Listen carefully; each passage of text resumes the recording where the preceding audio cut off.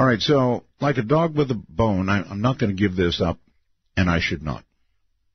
The Washington Post ran the story called The Strange Star that has serious scientists talking about an alien megastructure, right? Now, these scientists, two of them, Tabitha Boyajian and Jason Wright at Penn State, absolutely for years went through every bit of data they could collect and one by one slowly eliminated every single possibility they could think of before they uttered the word alien. That's right, the word alien. This star is almost 1,500 light years away. Not quite, but almost.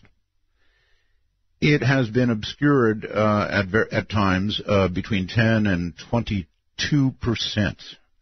To give you an idea of how obscure that is. When I say obscured, the light has been obscured by something on a very erratic but predictable basis. And they actually have come up with theories about what it might be, and they certainly know what it isn't. If you take Jupiter and you put it in front of this star, it would reduce the light by 1%. So what on God's green earth could reduce it by that much at any time of day? And they made multiple observations. One of the things that they came up with as a theory is something called a Dyson sphere, which is an alien civilization that would be so advanced that they would put up something that would obscure to us the light of a star while harnessing the power of a star. That would make it, according to Michio Kaku, a Type 2 civilization. Almost everybody is very, very excited about this. Dr. Kaku said if it's true, it'll be the most important story in 500 years. I still question that number. Seems like it would be a bigger number. I think it might, if it was actually an alien civilization, if that's what it comes down to, and believe me when I tell you, these scientists don't utter the word alien easily.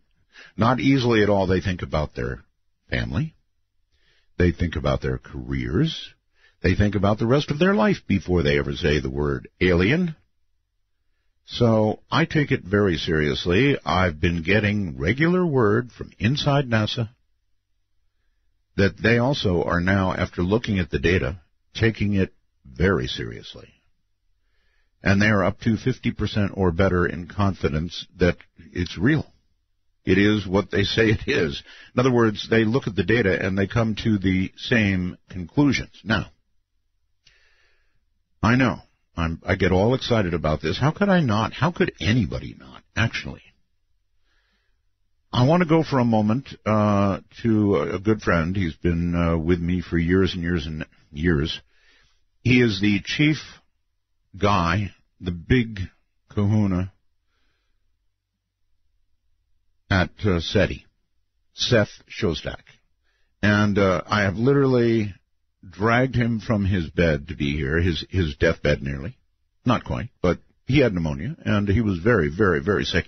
Nevertheless, he answered the phone and talked to me about this story, didn't you, Seth? I did indeed, Art.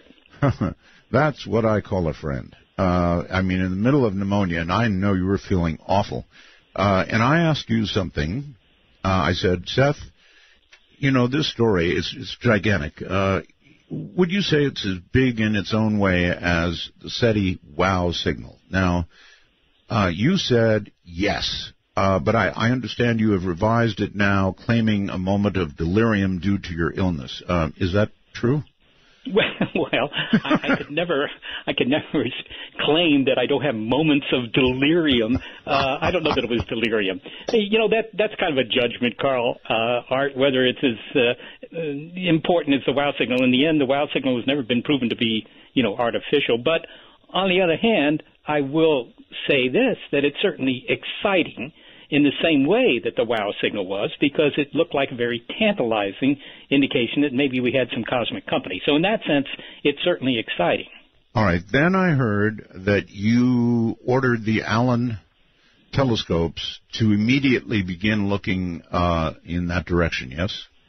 We have been doing that. We've been doing that since, we've been doing that for more than a week now. More than a week. Well, it was about a week ago I passed that info on from your sickbed. Right. We began observations actually on October 14th, so that's, 12 days ago or something like that. Okay, and today I see a memo, which I put up on the website, that I guess amateur astronomers worldwide are being asked to also look at the same star? Well, yes. I mean, that's not my area of, if you will, I can't tell amateur astronomers what to look at. They'll look at whatever they want to look at. But on the other hand, if you have a newly discovered intriguing phenomenon in the heavens, who wouldn't want every telescope in the world that can be, if you will, corralled into looking at it, to look at it, because you might learn something. So that's definitely a good idea. All right. One of the things I was contemplating, and obviously you were at about the same time, was 15 light years are just short of that amount. That's how far away it is. And I started wondering, radio signals. Let's see. There is I believe even in space, there is a calculation for, in other words, if they begin at a certain wattage or power, as they go out from Earth, kind of, if you remember the beginning of contact, where the radio and TV signals were slowly fading as they pulled back and pulled back and pulled back. That was a perfect demo because, it's a matter of energy and distance, and over distance, energy depletes, right? Well, it just simply gets, anything gets fainter the farther away from it you are. I mean, you take a look at the stars, right? They don't blind you, but if you were up close to them as you are to the sun, for example, you certainly couldn't look at them. So it's exactly the same for radio. The farther away the transmitter is, the weaker the signals are. It isn't that something is deliberately weakening the signals. It's just the distance. It's just geometry that's weakening them. Yes. I get it. Okay.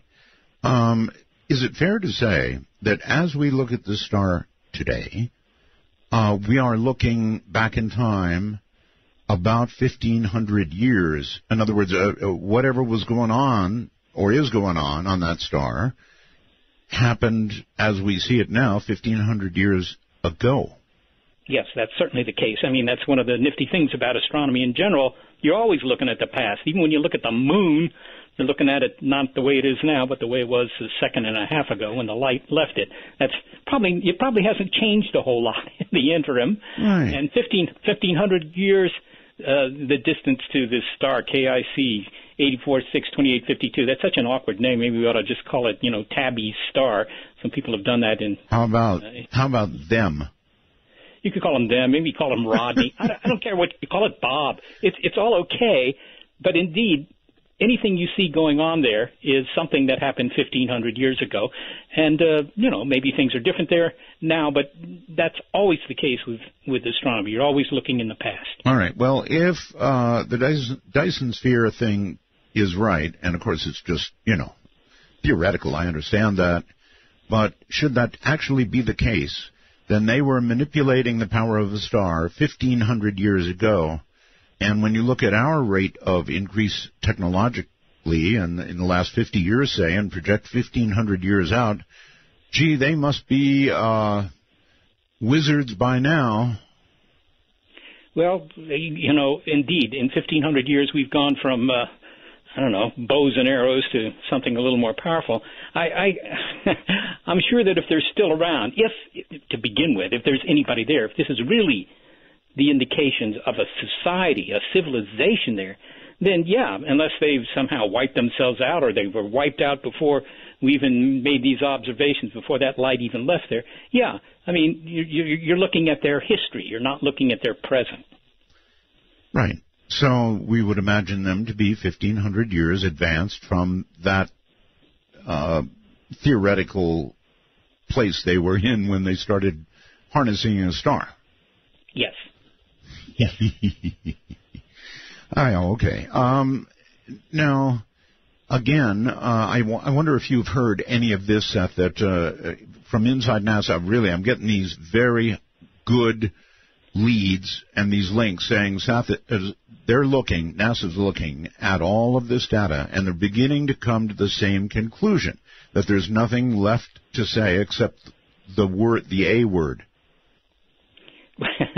Well, I haven't seen that, and of course we have pretty good contacts with NASA all the time. Yeah, but you've been sick, right? Well, yeah. Although I was in the office today, I can tell you that. but a couple of things to begin with. In order to see these dips in the light coming from the star, and that's what this story is all about. Yes, sir. It's a star. It's a little bit bigger than the sun. It's the sun's, if you will, bigger, older brother. Okay. Right? It's 50% larger than the sun, so it's maybe 4 or 5 times brighter than the sun. Anyhow, in order to see anything happening to that star, such as these big dips in its brightnesses, this dimming, you need a telescope that can measure the brightness of the star and measure it, every minute or more often. That was the Kepler Space Telescope. Yeah, it's broken. Broken. I'm sorry? It's broken. It's broken. Broken. One of its stabilizing gyroscopes, if you will, failed more than a year ago now, and so it's in a completely different mode now, and it's not really able to look at this. So when you say, hey, there's new data suggesting that this is good evidence for an alien civilization, I don't know where those data could come from, because this is something you really can't do from the ground too easily, although these dips are so big, maybe you could. But I'm not aware of any new data. I should point out, I don't want to rain on the parade here, but if you look at the paper that announced these dips, and, it was just published, a week or two ago. You can't rain on our parade. We already know it's aliens. I know you do. I just want to point out to listeners. Go ahead. That the guys who wrote this paper didn't ever in there mention the possibility that this was anything other than natural phenomena.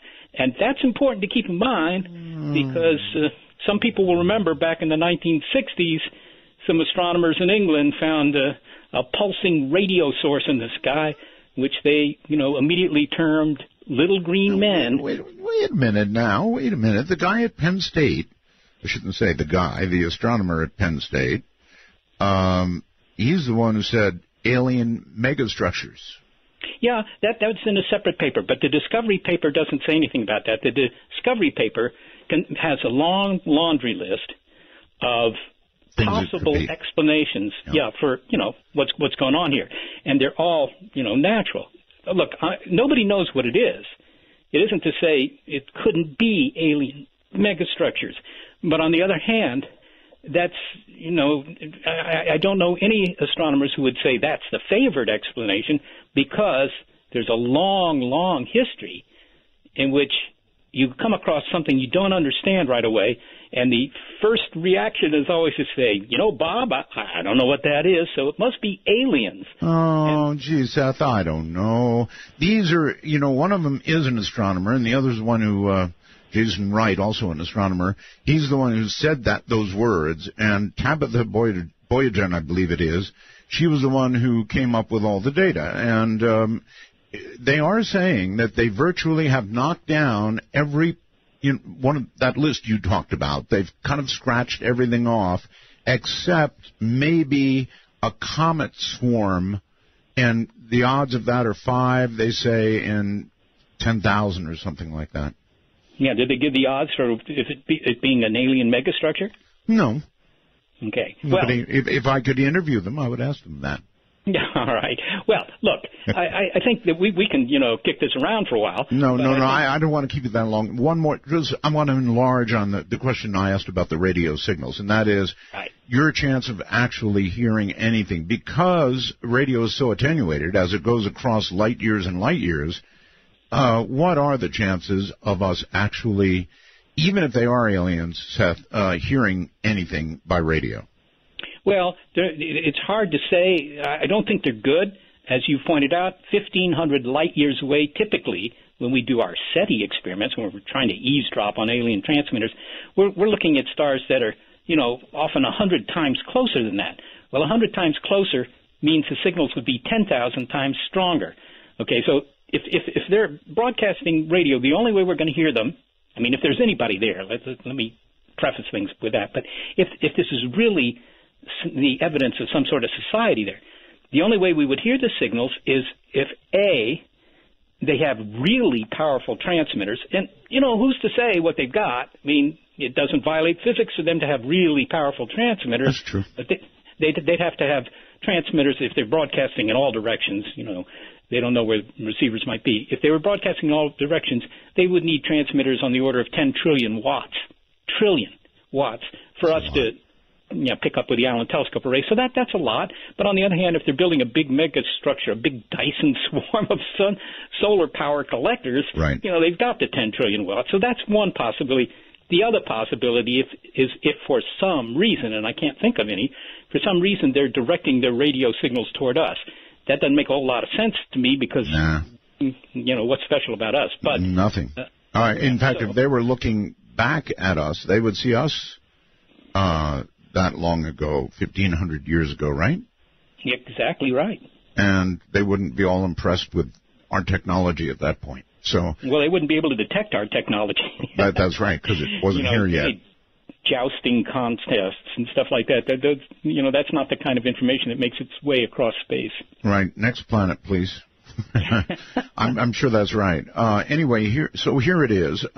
If they are using the kind of power that you talked about, harnessing the sun, it seems to me they're doing something that would make a lot of electromagnetic noise. Now, I could be wrong about that, but if you detected a bigger noise floor, a bigger noise level, as opposed to when you pull away from that star compared to everything else, that would be something, wouldn't it? Yes, it would. That's exactly what you look for, too, by the way. What you do is you essentially look at a big chunk of the radio dial, as much as you can, and you say, hey, look, over this range of frequencies, there's more, if you will, cosmic static coming in. It's not a matter of saying, what are they saying? Are they tapping out Morse code or anything like that? It's just you're saying somebody's got a transmitter there. So they're making more radio energy, more power in a particular spot on the radio dial. If you found that, you would say, that's not natural. That's somebody with a transmitter. Well, you remember the old spark days, right? I do. So if they were doing something, producing a big electromagnetic signature, would that have, that might make big noise, and it might be possible to just look at it and say, gee, that's a high noise level. Why would that be? Well, you could do that. The old spark transmitters, which I think you're referring to here, yes. More than 100 years ago, they're the very earliest radio transmitters in the 1890s and so forth. They did make radio waves, and they made radio waves that made noise all over the band, just the way a bolt of lightning does. But as soon as you learn a little bit about, radio engineering, you stop doing that because you're paying for all those kilowatt hours to make signals that are all over the dial, whereas, in fact, you want them at a specific point on the dial because you get more information that way. So, I don't think that they're using spark transmitters, but of course, they didn't send me any email about what they're using, if they're using anything at all. Right. So what I'm getting at here is, even if we don't get a specific signal, as it were, and we may or may not, who knows, but an increased noise floor might indicate an active civilization doing God knows what. Yes, and that's exactly what's motivated us. Look, I'm happy to bet you a bad lunch, Art, that this is going to turn out to be something completely natural. But on the other hand, and I think we're all in agreement on this, it's very intriguing, and doggone it, you don't just dismiss it and say, well, yeah, intriguing, but meanwhile I'm going back to what I was doing. We are spending time on the Allen telescope array. We also have a small optical experiment down in Panama that is looking for flashing light as opposed to radio waves. And, and even though it might be improbable that they have a transmitter powerful enough for us to detect, you don't know until you look. That's what, astronomy is usually about. If you don't use the telescopes and don't look for something, you're not going to discover anything. All right, I would take it a lot of people's telescope time got, I don't know what the word would be, put off until much later because of this? Well, I don't know what a lot means, but it is certainly the case for us. I mean, just to give us as an example, because I know about us, we normally are using the Allen telescope array to survey nearby star systems that we think, okay, these are good candidates for possibly having habitable planets.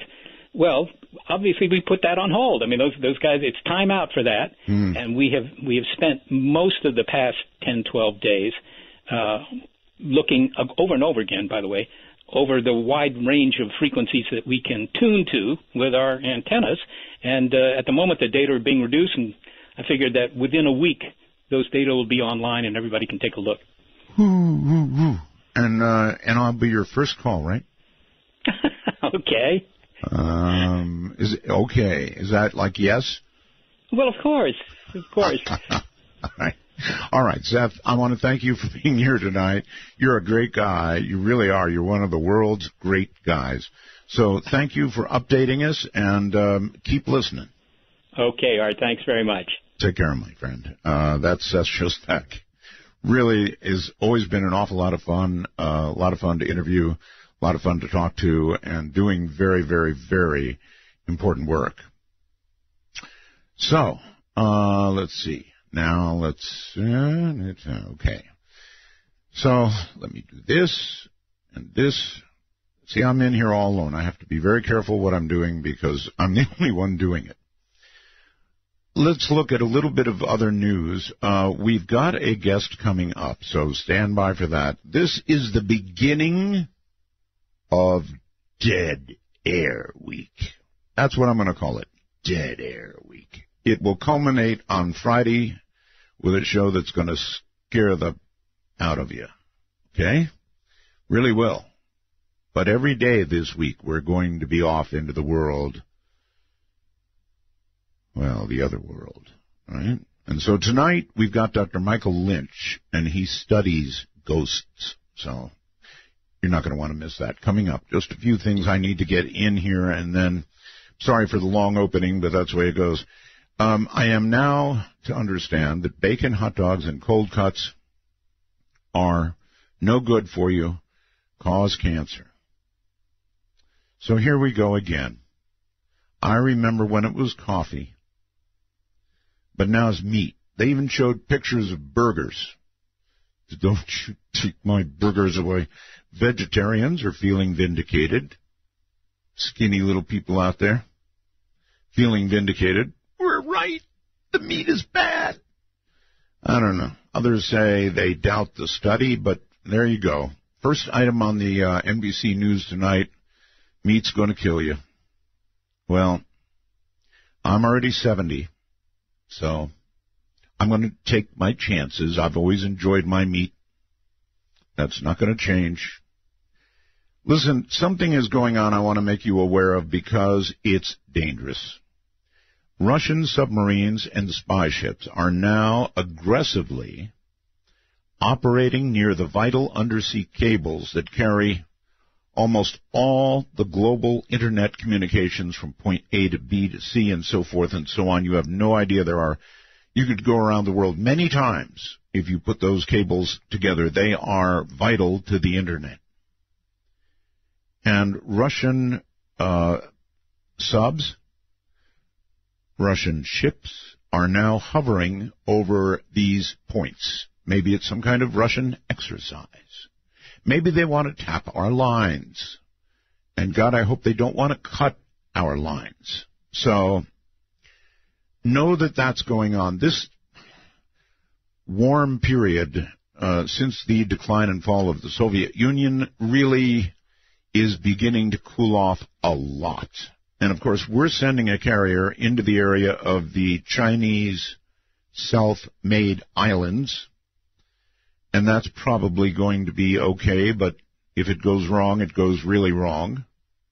If they shoot at us, well, that would be really bad.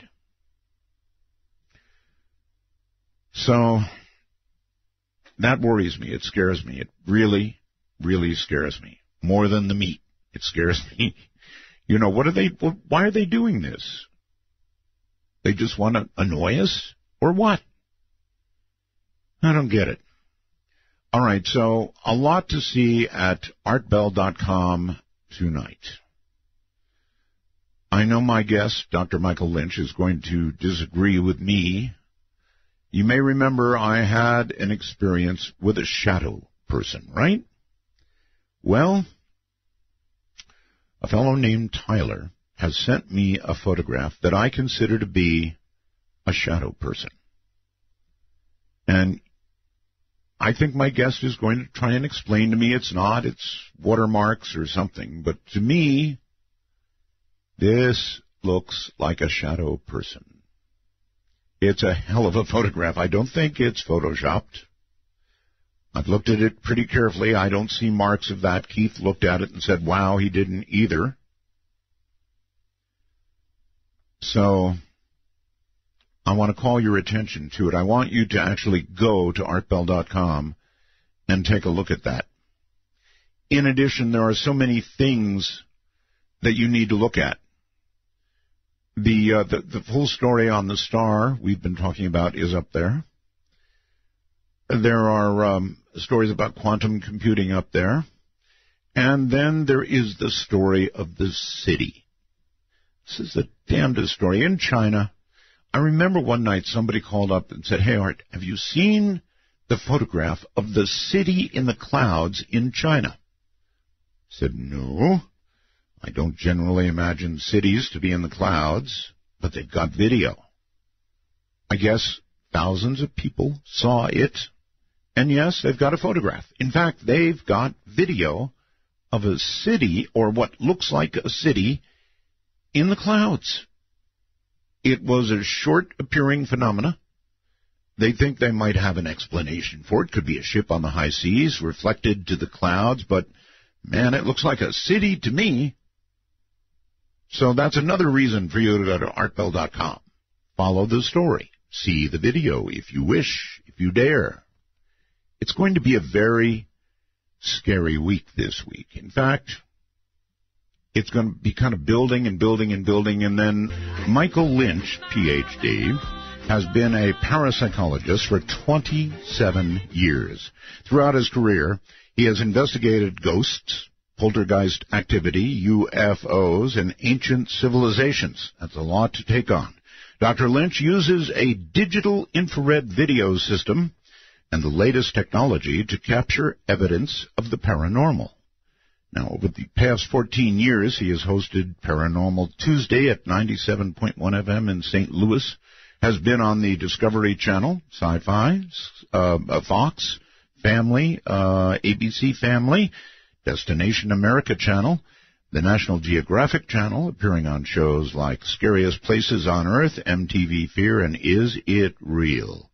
He has also appeared in Shadow Worlds, The Haunted Boy, Children of the Grave 2, and the Soul Catcher documentaries.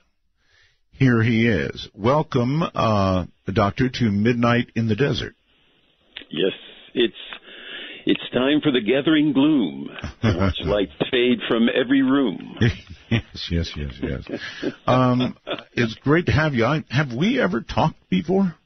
We have not talked, but one time, many years ago, you had a substitute, and I was on your program with the replacement. And we talked at that time. You were on vacation or something. I forgot what it was. But anyway, you had a substitute fill in, and that's when I was on your program. So I was lost in your Rolodex or your mainframe for many years until Heather found me and reactivated me. So I'm like the sleeper cell of the paranormal, you might say, something like that. Heather is quite a sweetie, isn't she? She is wonderful.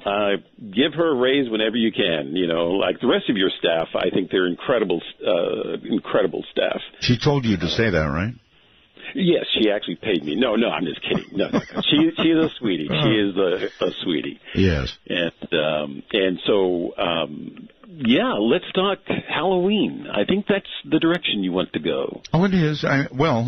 Ghosts and Halloween seem to go together, right? So. Yeah. Sure. Okay, you've been investigating for a very long time, 27 years. That's a long time, Doctor.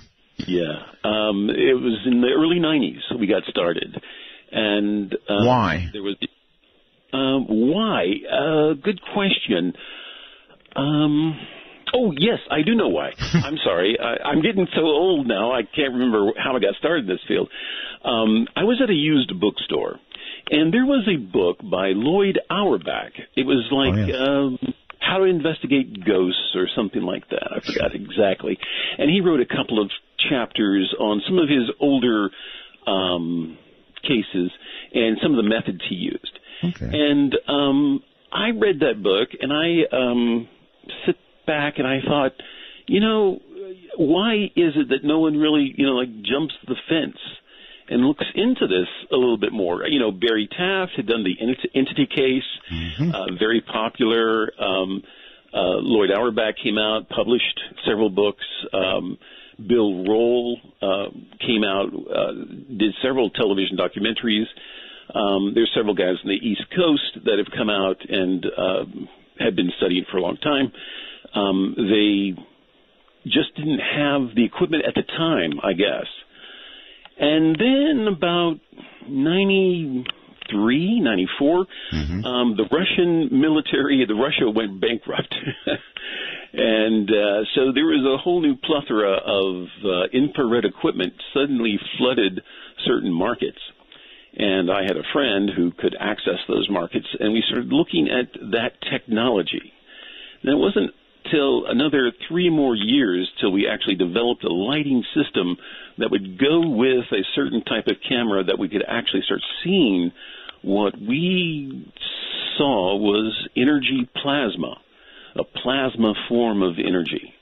And then as the cameras became higher and higher resolution, we're up to 700 lines, almost HD.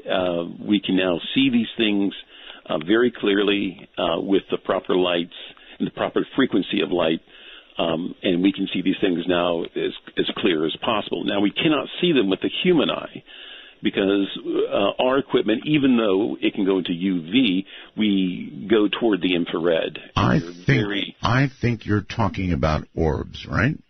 Yes, well, not only orbs, no. Now, we're talking about a lot of variety of things. Okay.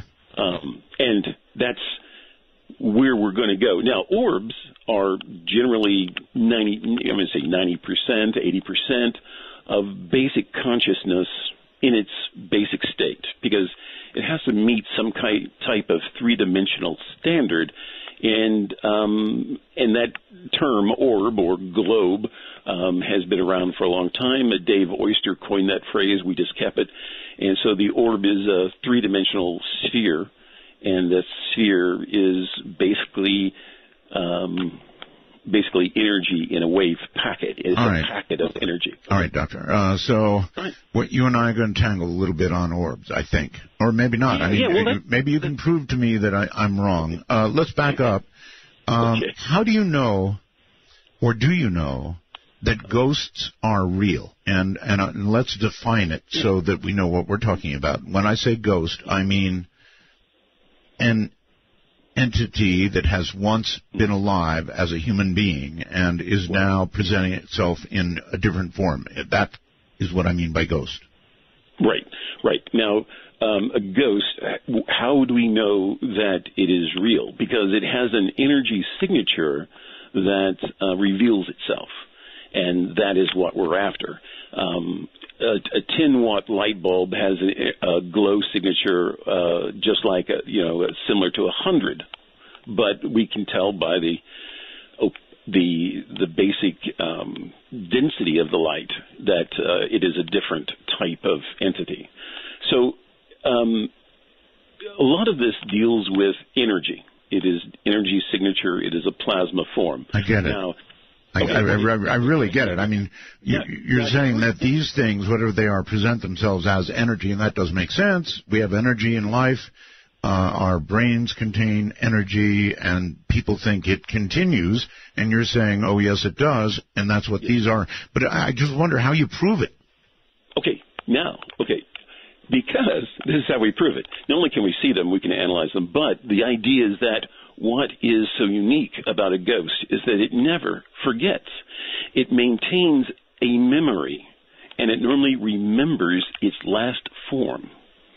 So if you get a full-bodied apparition or even a cloudy apparition, it will start to reform until what it remembered its body last. And so one minute you'll have a three-dimensional man standing there. The next minute you have a cloud, and it just seems to swoosh into another area, it reforms as a man. Have you personally seen this? Oh, yeah. Yes.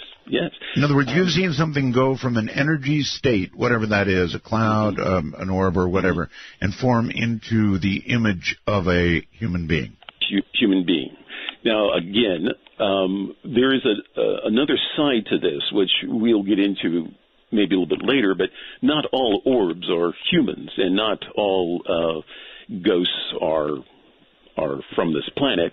You know, there are entities that are animals, and then there are entities that are just not from this planet at all. I'm completely willing to buy into that. Okay. I think that our animals, let me rephrase it. I think animals have souls if we do. Mm-hmm. Mm-hmm. You buy that? All mammals, as far as we know, because of rapid eye movement and memory, all mammals, and maybe some birds, we just anticipate that they have an afterlife. There is an afterlife for them. Now, what do they remember? They remember that they were a dog, and so their memory is that of a dog. I investigated a house, and this was just a basic, average neighbor house, and they had a dog, and the dog died. But days after the dog died, they still heard the footprints or the nails of the feet of the dog clamor around on their kitchen tile. Yeah. And so they knew their dog was still there. I had another friend who had a cat, and this cat was very old, outlived most of the others, cats by the longevity was just, extreme. That cat died, and then suddenly the owner, maybe this is a phantom memory, but actually heard the cat, who normally slept on the staircase, meow. Oh, listen, I could fill the phones with people telling you about experiences like that. Oh, yeah. I was at a house. We were investigating. We were actually doing a little documentary on the Exorcist case that was here in St. Louis.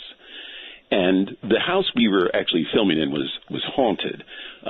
We were kind of doing a little two-sided documentary. One was to investigate the haunting of this house, and then also extend it into another chapter, which was The Exorcist that went on in St. Louis. Well, anyway, while we were videotaping, while we were filming, we hear this knock on the door. And I'm thinking it's the audio guy who's outside, and, he was smoking a cigarette, and he's going to come back in. Well, we reach over and open the door. There was no one there. It is all on camera. We record it, and it's all on camera. And this was not an echo. This was not a car backfiring. This was not an aberration of any type, because 6 people heard it. We recorded it. We opened the door. There was absolutely nothing there.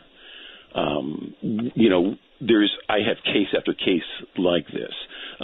Toys move. Anything electrical comes on. Lights flicker.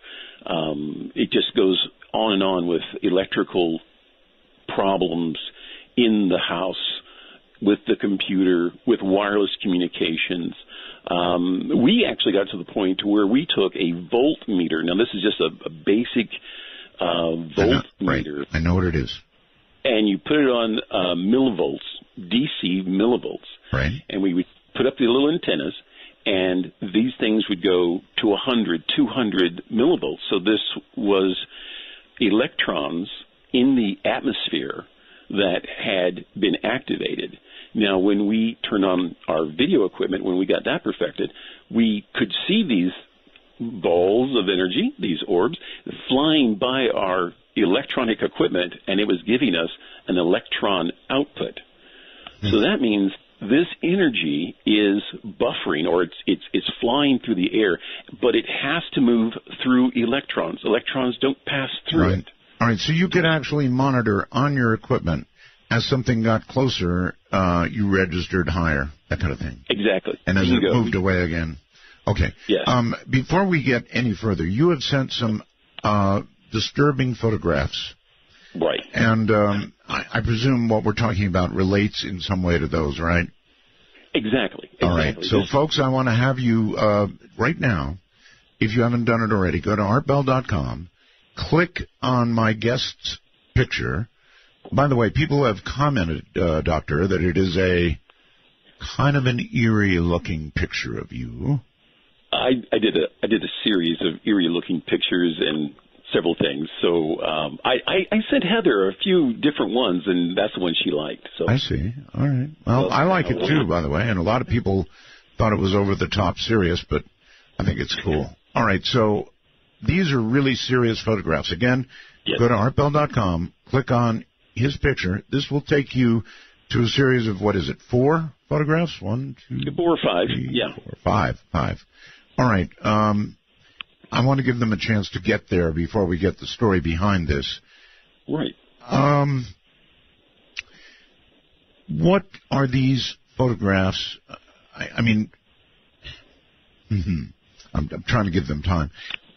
Tell me the story that involves the photographs they're about to see. Yeah, let me back up. Every year, this radio station that I have my segment on does a Halloween special, and they pick, listeners call in and say, "Oh, my house is haunted," or "This place is haunted. Let's go and investigate it." Right. Well, in this situation, we had a house which was totally modern, built only a few years ago, but was infested with entities. And there was some people that lived in the house, and there was a little girl that lived in the house, and she kept talking about her grandmother. Well, her mother knew that her grandmother was dead, and this little girl kept talking about an elderly woman coming to the house and saying that she was her grandmother. Mm-hmm. Well, this frightened the entire household to the point they just grabbed a bunch of stuff and left. Well, 97.1 FM thought this would be a good investigation, modern house, there shouldn't be anything there. Sure. Well, we get there, and there is what we call a soul collector. What? And this is a soul collector. This is an individual that goes around and collects lost souls and tries to keep them in a certain area. What? Yes. That's a soul catcher. Or soul catcher. We call them collectors because they have to use some form of intimidation to keep these souls together. And they don't really capture them, they just holy mackerel. Them. Hold on. Yeah. A soul catcher, a soul collector, whatever. Collector. This is a individual who's human. Who's human, who works in the same field, parapsychology, right? No, they're dead.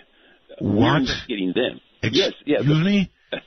Yeah, they're dead. The soul collectors are dead. Are dead. Yes. Then how did you know that you suddenly had walked into the presence of a soul collector? Well, we caught her voice, this elderly woman's voice, on an EVP on our recording equipment. Really? Because we were doing a show, you see, for radio. Oh. And the audio guy is sitting there with the best brand new equipment that radio can afford. Yes. And we're standing in a circle in the living room, and we are debating our next point of strategy, which was probably not a good idea that we should do. And in the background, you hear an elderly woman's voice as clear as day, as if she's standing right there in the middle of us. Yes. And she says in a very elderly voice, she says, "No, I don't want you to do that. Go downstairs." Yikes. Now, she says that is clear, but she's not talking to us, even though we're talking about going back downstairs and doing another a full-blown investigation with video equipment, audio equipment, still photography, and things like that. So she is talking to another entity. She is talking to another entity while we're talking about going back down and rethinking our strategy. Was this EVP recorded? Yes, it was. It's on the Dave Glover 97.1 website. He has reactivated all of our past investigations, and we have all the EVPs there. You may have to. Oh man, you really, really should have told me about this before airtime. I would have put. I'm sorry. I'm sorry. That's all right. Next time. Next time? We do EVPs on this program, and it's a whole separate category. I'd love to talk to you about sometime. I think it is perhaps the best evidence for ghosts, frankly, if it's done right. Well, yeah, a lot of people say that. A lot of people say, EVPs, and what it is, Art, is that, okay, I'm working with this radio station. They have the best equipment possible. They're recording, live conversation, and we decide to go back downstairs. We do not hear this lady's voice until later. So what happens is we go back downstairs, and the entities follow us. Now, one of the radio talk show hosts are just standing there. He's not doing anything. He's up against the wall. We are now going back down. I'm taking still photography. These are all my photos, so I'm taking still photography as we go through the basement. And then suddenly he goes, my arm is... Wait a minute.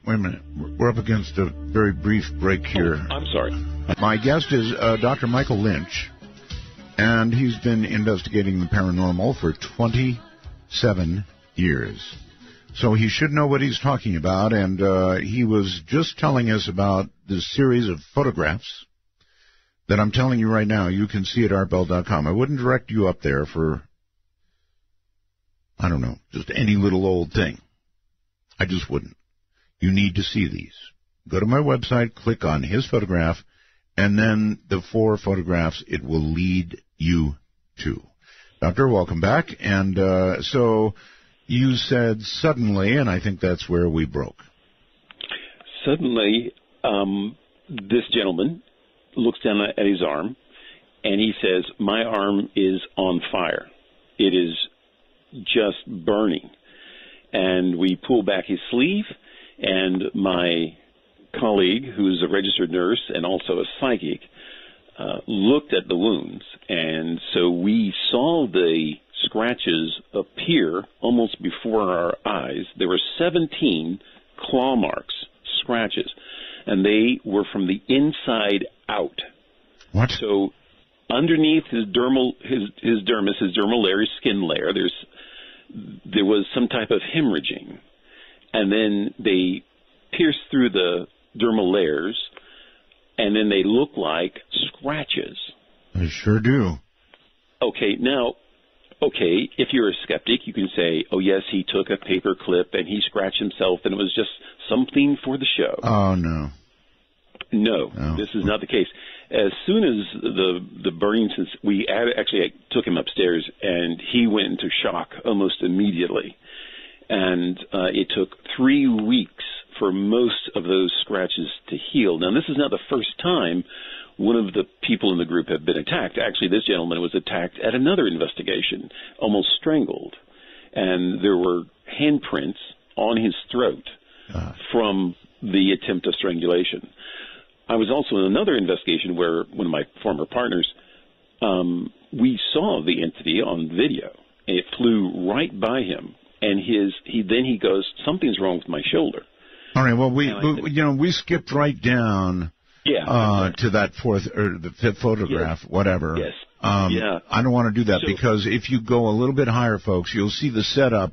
You'll see the guy standing there, and you'll see, well, Doctor, what is it that's in the first picture adjacent to him, please? In the first picture, there's probably some orbs, and they're in a digital, we call a digital echo, meaning the orb is moving so fast that it leaves its footprint throughout the photo. And let me pull that up real quick. Looks like it's near his hand, actually, at that point. Right, exactly. Now, this is probably the same entity. You see it 3 times because it's a digital echo. It's just moving toward him. Gotcha. Now, he's looking down at his hand in the first photograph because this orb, I know we agree to disagree, is attacking him under or through his clothes. and you zoom in. I zoomed in on the orb to make sure that it was a solid structure, and then he pulls back his sleeve, and he has these scratches. All right, Doctor, these photographs you took them. They were taken by a still camera, right? Yes, a still camera. Still camera, okay. So could you see, when you took these photographs, what we are seeing now on them? Oh, yes. Oh, yeah. As soon as it's a digital camera, so as soon as you take the photograph, you see it pop up on the rear view screen. No, I meant with your naked eye. Oh, no, you can't. Okay. No, you can't. All right. Mm-mm. All right, so this must have occurred within seconds, I would presume, right? Yeah. All right, the next photograph down, you see this. I must admit, it is unlike anything I've ever seen. The orbs that I've talked about in the past that I kind of don't believe in so much are these just single points of light. But what you've got here,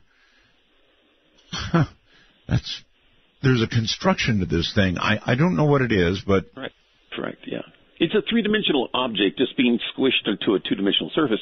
But whatever shape it took, and whatever shape it took, it could scratch individual marks on this gentleman. Now... All right, in the next photograph, it's even brighter, or else you enhanced it. I'm not sure. I enhanced it a little bit just to show that it was right on top, or next to his arm, is right in front of him, right on his arm. Okay, I don't want to ignore this. There's structure. No. There is structure to this thing. Mm-hmm. Absolutely. I don't know what that structure means, but there's something there. There is something here. This is, a lot of people say they see faces, they see this, and that's just a Rorschach test. We commonly see that.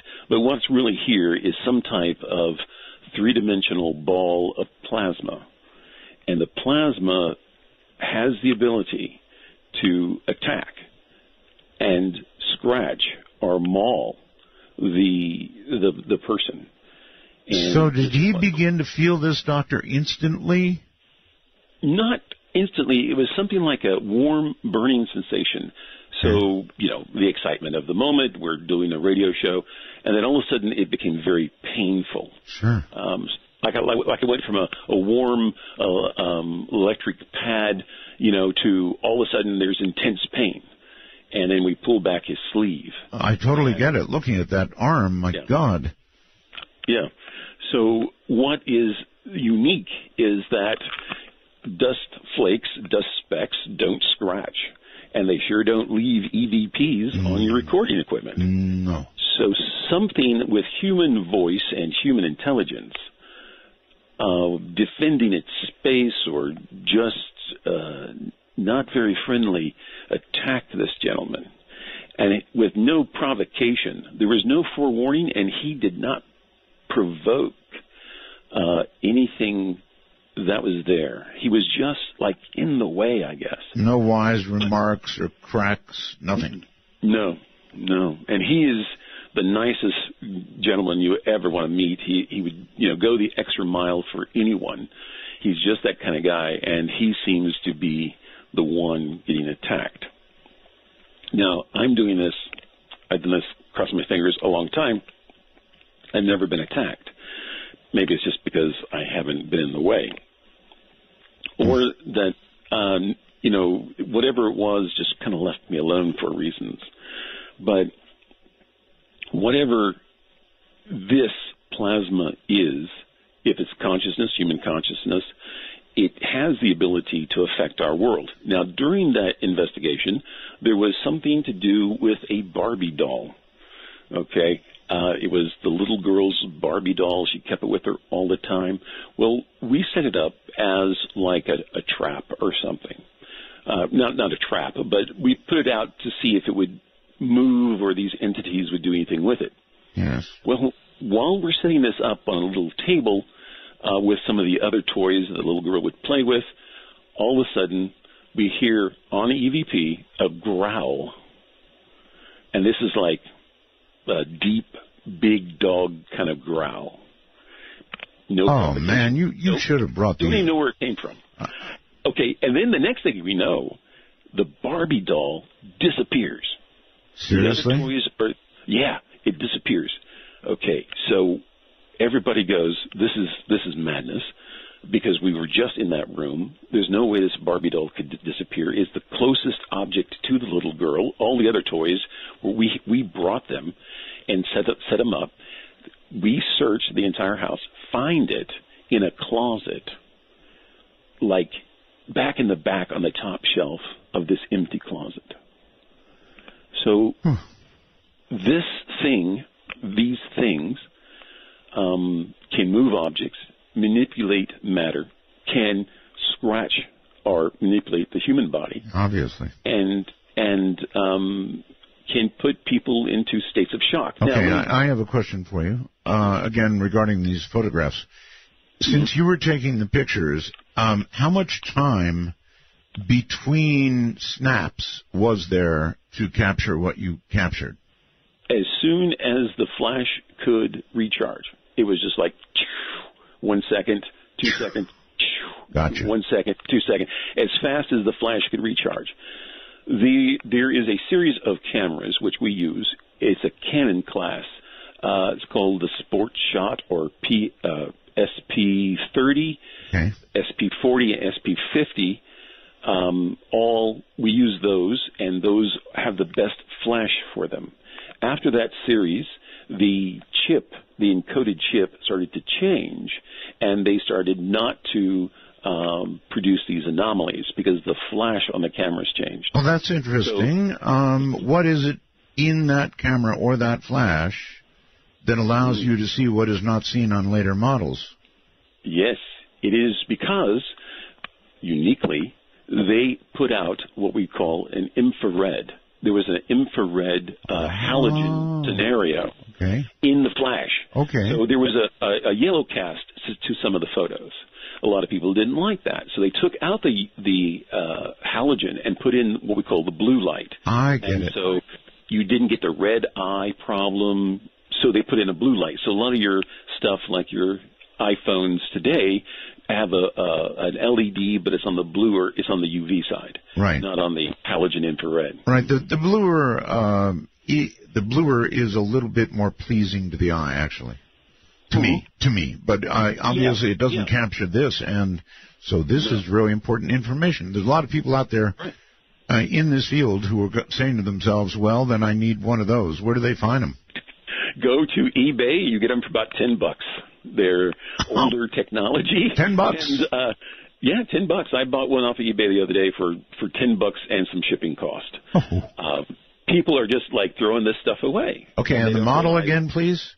It's the SP30 Canon, and it's the digital camera. And I got a couple laying around here somewhere. But how anyway, many megapixels do you know? It's 5. 5. Okay, megapixels. That's good. That's good. It's not necessarily HD that everybody wants. Now they want 12 to 32 or 16 or whatever. No, but it's the uniqueness of the flash associated with this camera. Exactly. Now, if you do capture an orb, okay, it will have what we call a digital echo because the orb is moving. It's moving. So the digital camera can't make a blurry picture, technically. Right. Technically, it's designed not to make a blurry picture. But on a speeding object that's moving incredibly fast and burning through electrons in the air, the camera, through the flash, absorbs the flash, and then what it sees is this multitude of digital echoes. So I have this friend, he's over in Kansas City, and he goes, every time I take a picture in a haunted house, I get this dust, and it's just all over. And I go, dude, that's like there's not 40 ghosts there, but there's like 5. And you can actually blow them up and look at their unique signature or their thumbprint. And we can see it by eliminating through contrast and brightness, not through any other form, just by contrast and brightness, we can actually see which is an echo and which is the solid form, because we're looking at its density, its opacity of brightness. The less bright it is, the more the echo it is. And you can see them in different sizes, shapes, structures, contours. That's why the anatomy of these things are so unique. And once you recognize it and recognize that it's interacting with you, then we're not in Kansas anymore. Okay, Doctor. So are you suggesting what we're looking at here in the third picture down or so, the one enhanced, is a soul? This was once a human being. It is a soul, or the energy. What's left of that? No, it maintains its identity. Remember, you can't have consciousness without memory. Right. Memory requires a form of energy, right? So whatever this was knew how to scratch, and it knew how to attack. So the memory may not be. Let's say the memory is of someone who's just not very pleasant. A bully. Let's just say a bully. Well, that bully dies. It's still a bully.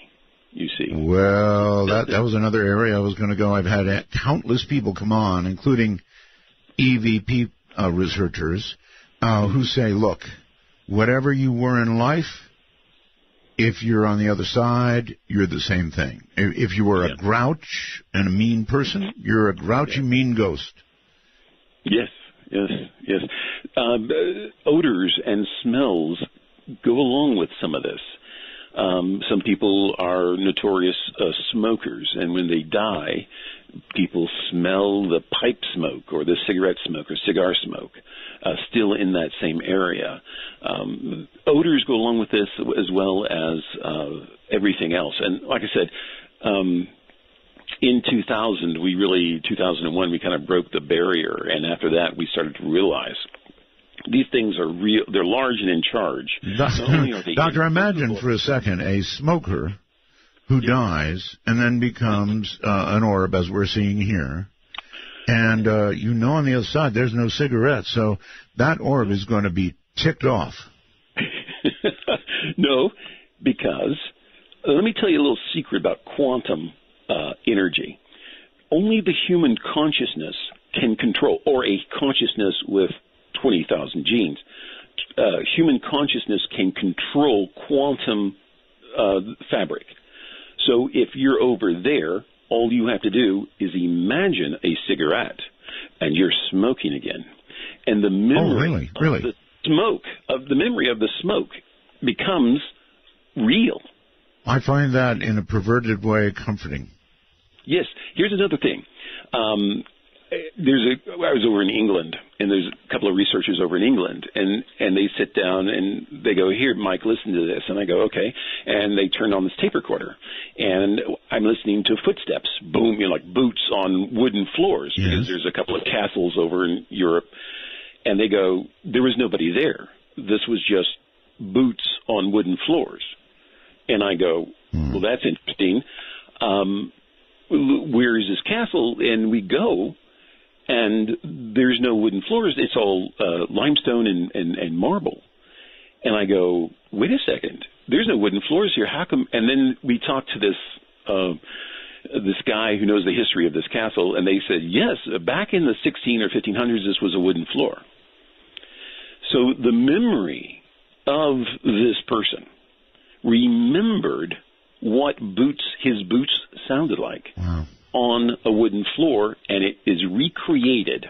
Right. So when people talk about like The Secret, they're projecting their wants into the universe. The universe as a big machine starts to generate certain things because why? The human mind can control it. We can demand from our reality certain things. In the afterlife, it's compliant. It's exactly the same thing. When you're an entity on the other side, the universe becomes compliant to you, just like it becomes compliant to us. I like that. Okay, let me stop you now and ask you. Many people say there is a heaven and there is a hell.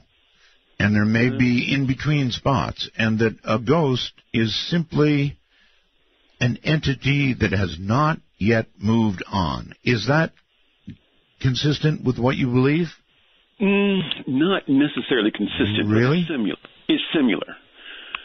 If you have not gone on, It's because you cannot accept the unconditional love of God. There is a creator. There is an afterlife. Our universe and 198 other universes are in the afterlife. It's a very big place. It's 200 zillion light years across. If the Earth was an electron, if the Earth was an electron, the size of an electron, the afterlife is 200 zillion light years across. And heaven, the creator... How can you know this? The area that God dwells is 50 zillion light years across. How can you know that? Because two things. One, it's a fractal, and it's a torus. It creates a torus field, so it's constantly moving. It's always vibrating. That was torus, not torsion, right? Yeah, right, torus. Yes, okay, torus. It's an energy field inside. So it's a replica. It's a replica of what we see in these orbs in this anatomy. So the consciousness of the afterlife is the same, like these orbs. The anatomy is almost identical. And the torus is a common field effect in our reality. So it emulates from an intelligent mind through the frequencies to support our dimension.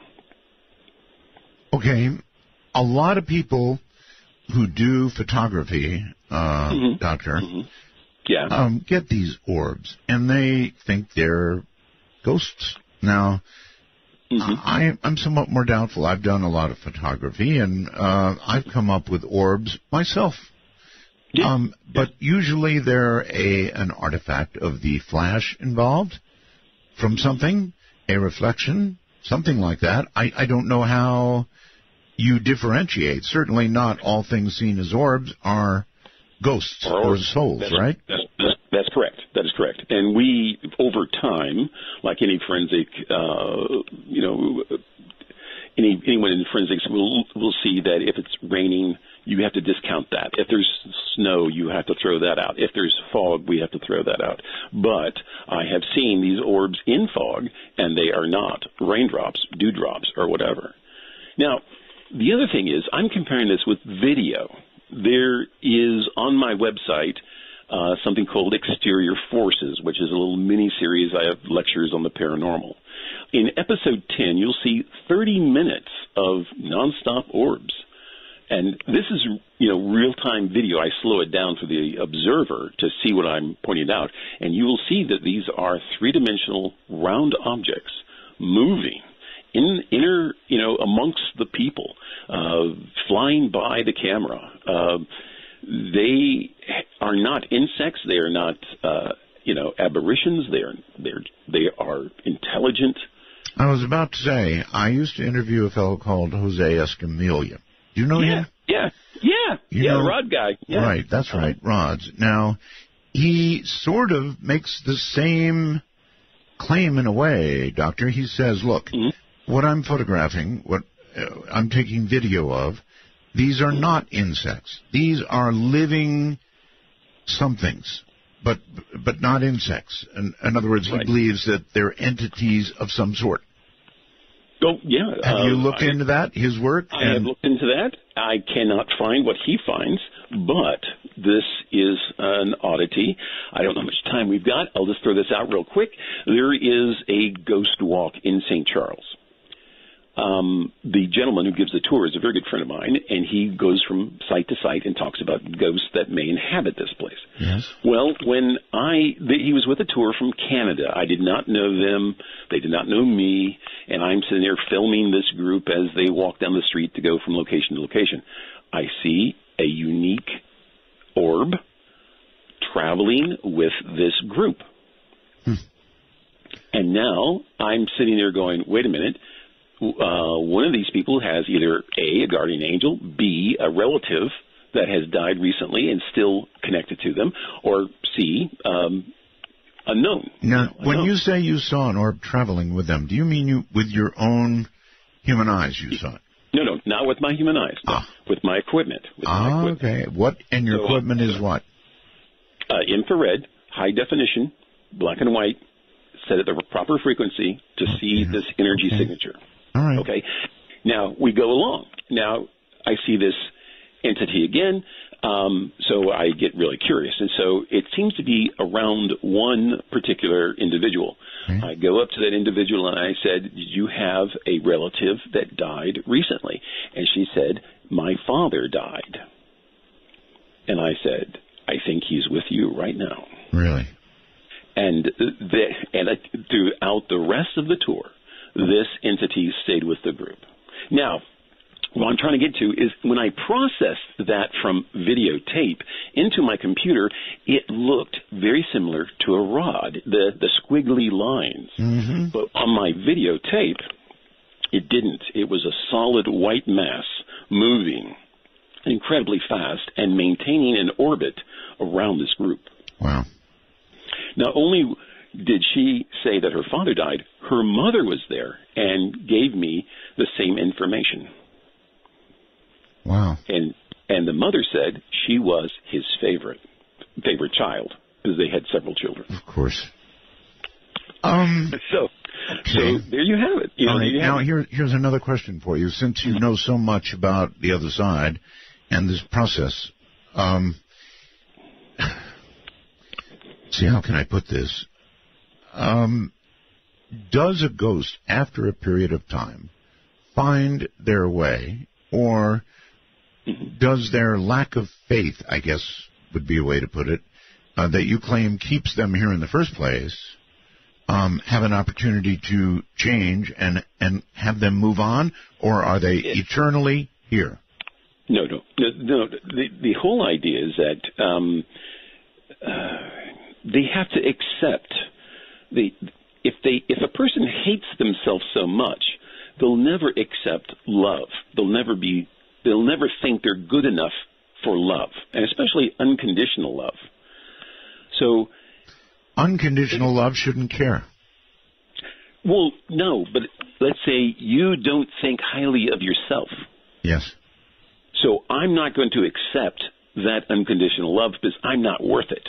I'm not worth it. You see how so you lay in judgment of yourself. Bingo, exactly. And Daniel Brinkley has always said, he said two things to me one time. He says, you will always judge yourself, and you'll see yourself in 3D being the biggest ass of your life, because you'll get a past life review. Terrifying. You can't have a 3D image, okay, because you're dead, right? But somehow the universe in the Akashic Records or the Hall of Libraries remembers your life individually in 3D. It can't do that unless it has an analog memory. Now, how can all this take place? We have 10,000 to 40,000 people with near-death experiences almost on a daily basis. Yes, we do. And they come back and say amazing things. Some do. Yeah, some do. I've listened to some of them, put them on YouTube, and I've watched some with amazing fascination. But what they kind of talk about is that they are in a real place, a real place that exists in 3 dimensions. Yes. And they remember themselves, but slightly younger and better looking. Yes. Okay? To have a memory, you have to have a loop. You have to have a loop. Now, if you have a torus field that's rotating. But a loop, Doctor, a loop, and I've heard that theory regarding ghosts before, a loop is just that. It's a loop. PhD, studying parapsychology for 27 years. Now, some people are ripping them apart over here, a couple anyway, on the wormhole, because of the reference to zillion. It was metaphoric. Of course, there's no such thing as zillion. Please, folks, come on, bear with us here. Just unmeasurable. Think of it that way, right, Doctor? Exactly, because it's a fractal design. Yeah. And so the further you go into it, the further it looks, and you can go to almost infinity. So the idea is it's metaphorical. It's just saying that it's incredibly large and it's filled with energy, and it has, trillions and trillions of different frequencies that are in that energy. Now, how all this becomes consciousness is a very unique digital problem. Every human has genes, a genetic code, and every gene has a frequency. This frequency, whatever it's resonating at, is where the energy of the afterlife creates this consciousness to interface with that genetic code. Okay. All right. So before the break, we were talking about loops, and boy, have I heard a lot about this with respect to ghosts. It seems to me, and a lot of people have noticed loops. In other words, in a house that's haunted or near a haunted area, the ghost appears to do the same thing again and again and again and again. And to me, that's either not associated with consciousness as we understand it, or it's hell, because to be condemned to do the same thing again and again and again is hell. We all have that private thing. Now, when you study like post-traumatic stress, there is something that's like a psychological wall that some people just can't get through. They just can't overcome. And this is a trauma. It's a psychological trauma. Now, whatever it is, this person becomes ashamed of not only their weakness, but of the trauma itself. So they cannot get past it. And that becomes what we would call a living hell. Now, when you die, the trauma is revealed to you in 3D. And if you can't get past it then that is what we'd call a hell. Because you live that loop over and over, and you can't break your cycle. You can't get out of it. So you're saying that you're absolutely sure that in that loop there is a consciousness suffering it again and again and again. Again, exactly. And this occurs most frequently when there is a violent death of some sort. Yeah, suicide, violence, something like that. Yeah. Really? Murder. There is a place in Tombstone, Arizona called the Birdcage. Yes. And they almost kicked me out of there. But anyway, I went on the tour there, and we saw several ghosts there. I proved all of their artifacts that were there. Now, at the end of the tour, we had a little seance. All right. Well, there is an entity in the Birdcage in Tombstone that can try to somehow communicate through a speaker, a stereo speaker. Really? That has no connection. It's just bare wires at the end of it. There's a speaker sitting there, and you'll hear this static come across it. This is the entity shorting out the speaker wires and applying just enough current to it that it actually sounds like, static interference, and it's not plugged into anything.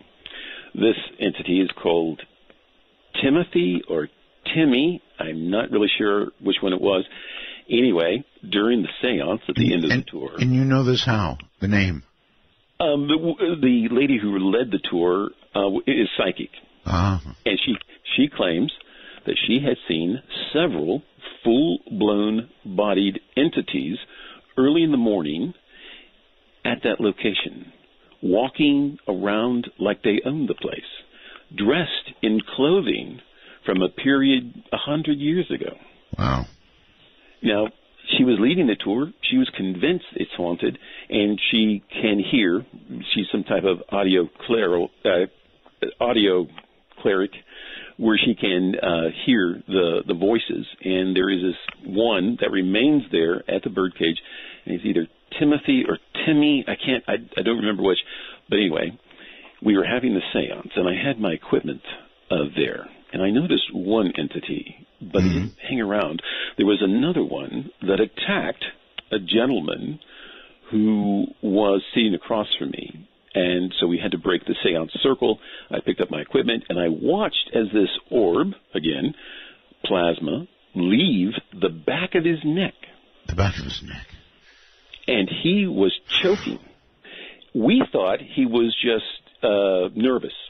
And then suddenly he lost all ability, neuromuscular ability in his throat to even say that he was in pain. He was actually being choked, or he felt like something was choking him. Well, I'm watching this on my camera, and I see this orb eject itself out of the back of his neck, and even in different stages of slow motion, it was dramatic.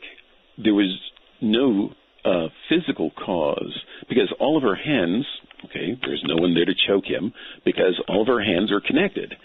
But when I videotape this, I realized that if that is Timmy or Timothy or whomever that is there was using him to try to communicate, use his vocal cords, however, through a neuromuscular sense.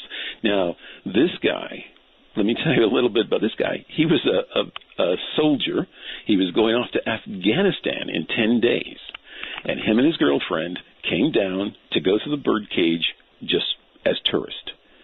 So this guy is a straightforward, honest shooter. It took me 30 minutes after that to calm him down, to try to tell him that it wasn't his fault, that he was attacked, and he was attacked by an entity that he could not see or defend himself against. And after that, he kind of said, okay. And then he said, in 10 days I'll be in Afghanistan. So, so he was not, a fly-by-night, excitable type. He was a trained soldier. All right. I have had people tell me, Doctor, that it is possible to trap an entity, or if you will, trap a ghost, trap a soul, depending on how you want to look at this. I guess they could all be one and the same, but you can actually trap something. Is that true? No, that is not. We tried for years. We were able to design a machine, but it's like Ghostbusters. The more you throw in there, the bigger the field to maintain it has to be. Well, yes, but I would think one would be okay. I mean, if you can trap one entity, you can prove a lot, right? Oh, true. You can prove everything. So you're telling me that, like in Ghostbusters, you would need an electromagnetic field to actually contain it? Right. Contain it, correct. Because it would have to be a stronger electromagnetic field than the plasma field that it is in. So after you do these readings, we decided that it was easier to keep an entity out by reversing certain polarities using a generator. We could wire a room, very similar like a cage or Faraday cage or whatever, and we could reverse the polarity and keep them out easier than we could ever keep them in. Well, it makes a nice safe room, I suppose, from entities. But other than that, I don't know. I kind of like the idea, perverse as it may be, of capturing something. Yeah, we've tried that, and the expense and the time and the coaxing became problematic. And so we didn't really give up on it. We actually have a design. It's like capturing anything in the analog world. You just have to have the right design, and you have to have some assistance. So it was easier for us to now this is where we get into a little situation, and it's not belief. Believe you me, it's not belief. Some people say we can go on ghost hunts and we are never attacked, nothing ever happens to us, right? And we always come back with a photo or whatever of a ghost or orb or whatever. And I say, yes, that's fine, but why aren't you possessed? And they just look at me like they're like stunned. They've never come across their minds before. And I said, well, either two things.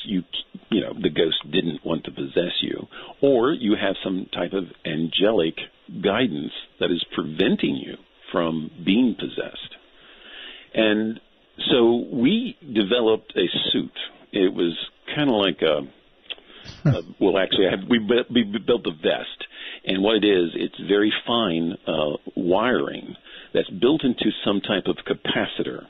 And as the entity drags electrons, because electrons really affect us in this reality, as they drag the electrons, the suit picks up the electrons and puts it in a capacitor. So those things don't affect us. They can't turn our reality against us. So you're saying you can actually suck a soul into a capacitor, which of course holds a charge. Which would hold a charge. So what we're doing is we're bleeding off. We could virtually bleed off a lot of it, a lot of that energy. Now, we couldn't really maintain it, but we could bleed it off. So an entity like this gentleman who was scratched, that would have been preventable with the proper suit. He could have worn it. We actually came up with a halo. In essence, you're grounding them out, right? Exactly. We're just grounding them out using plain physics just to ground out their effect on us.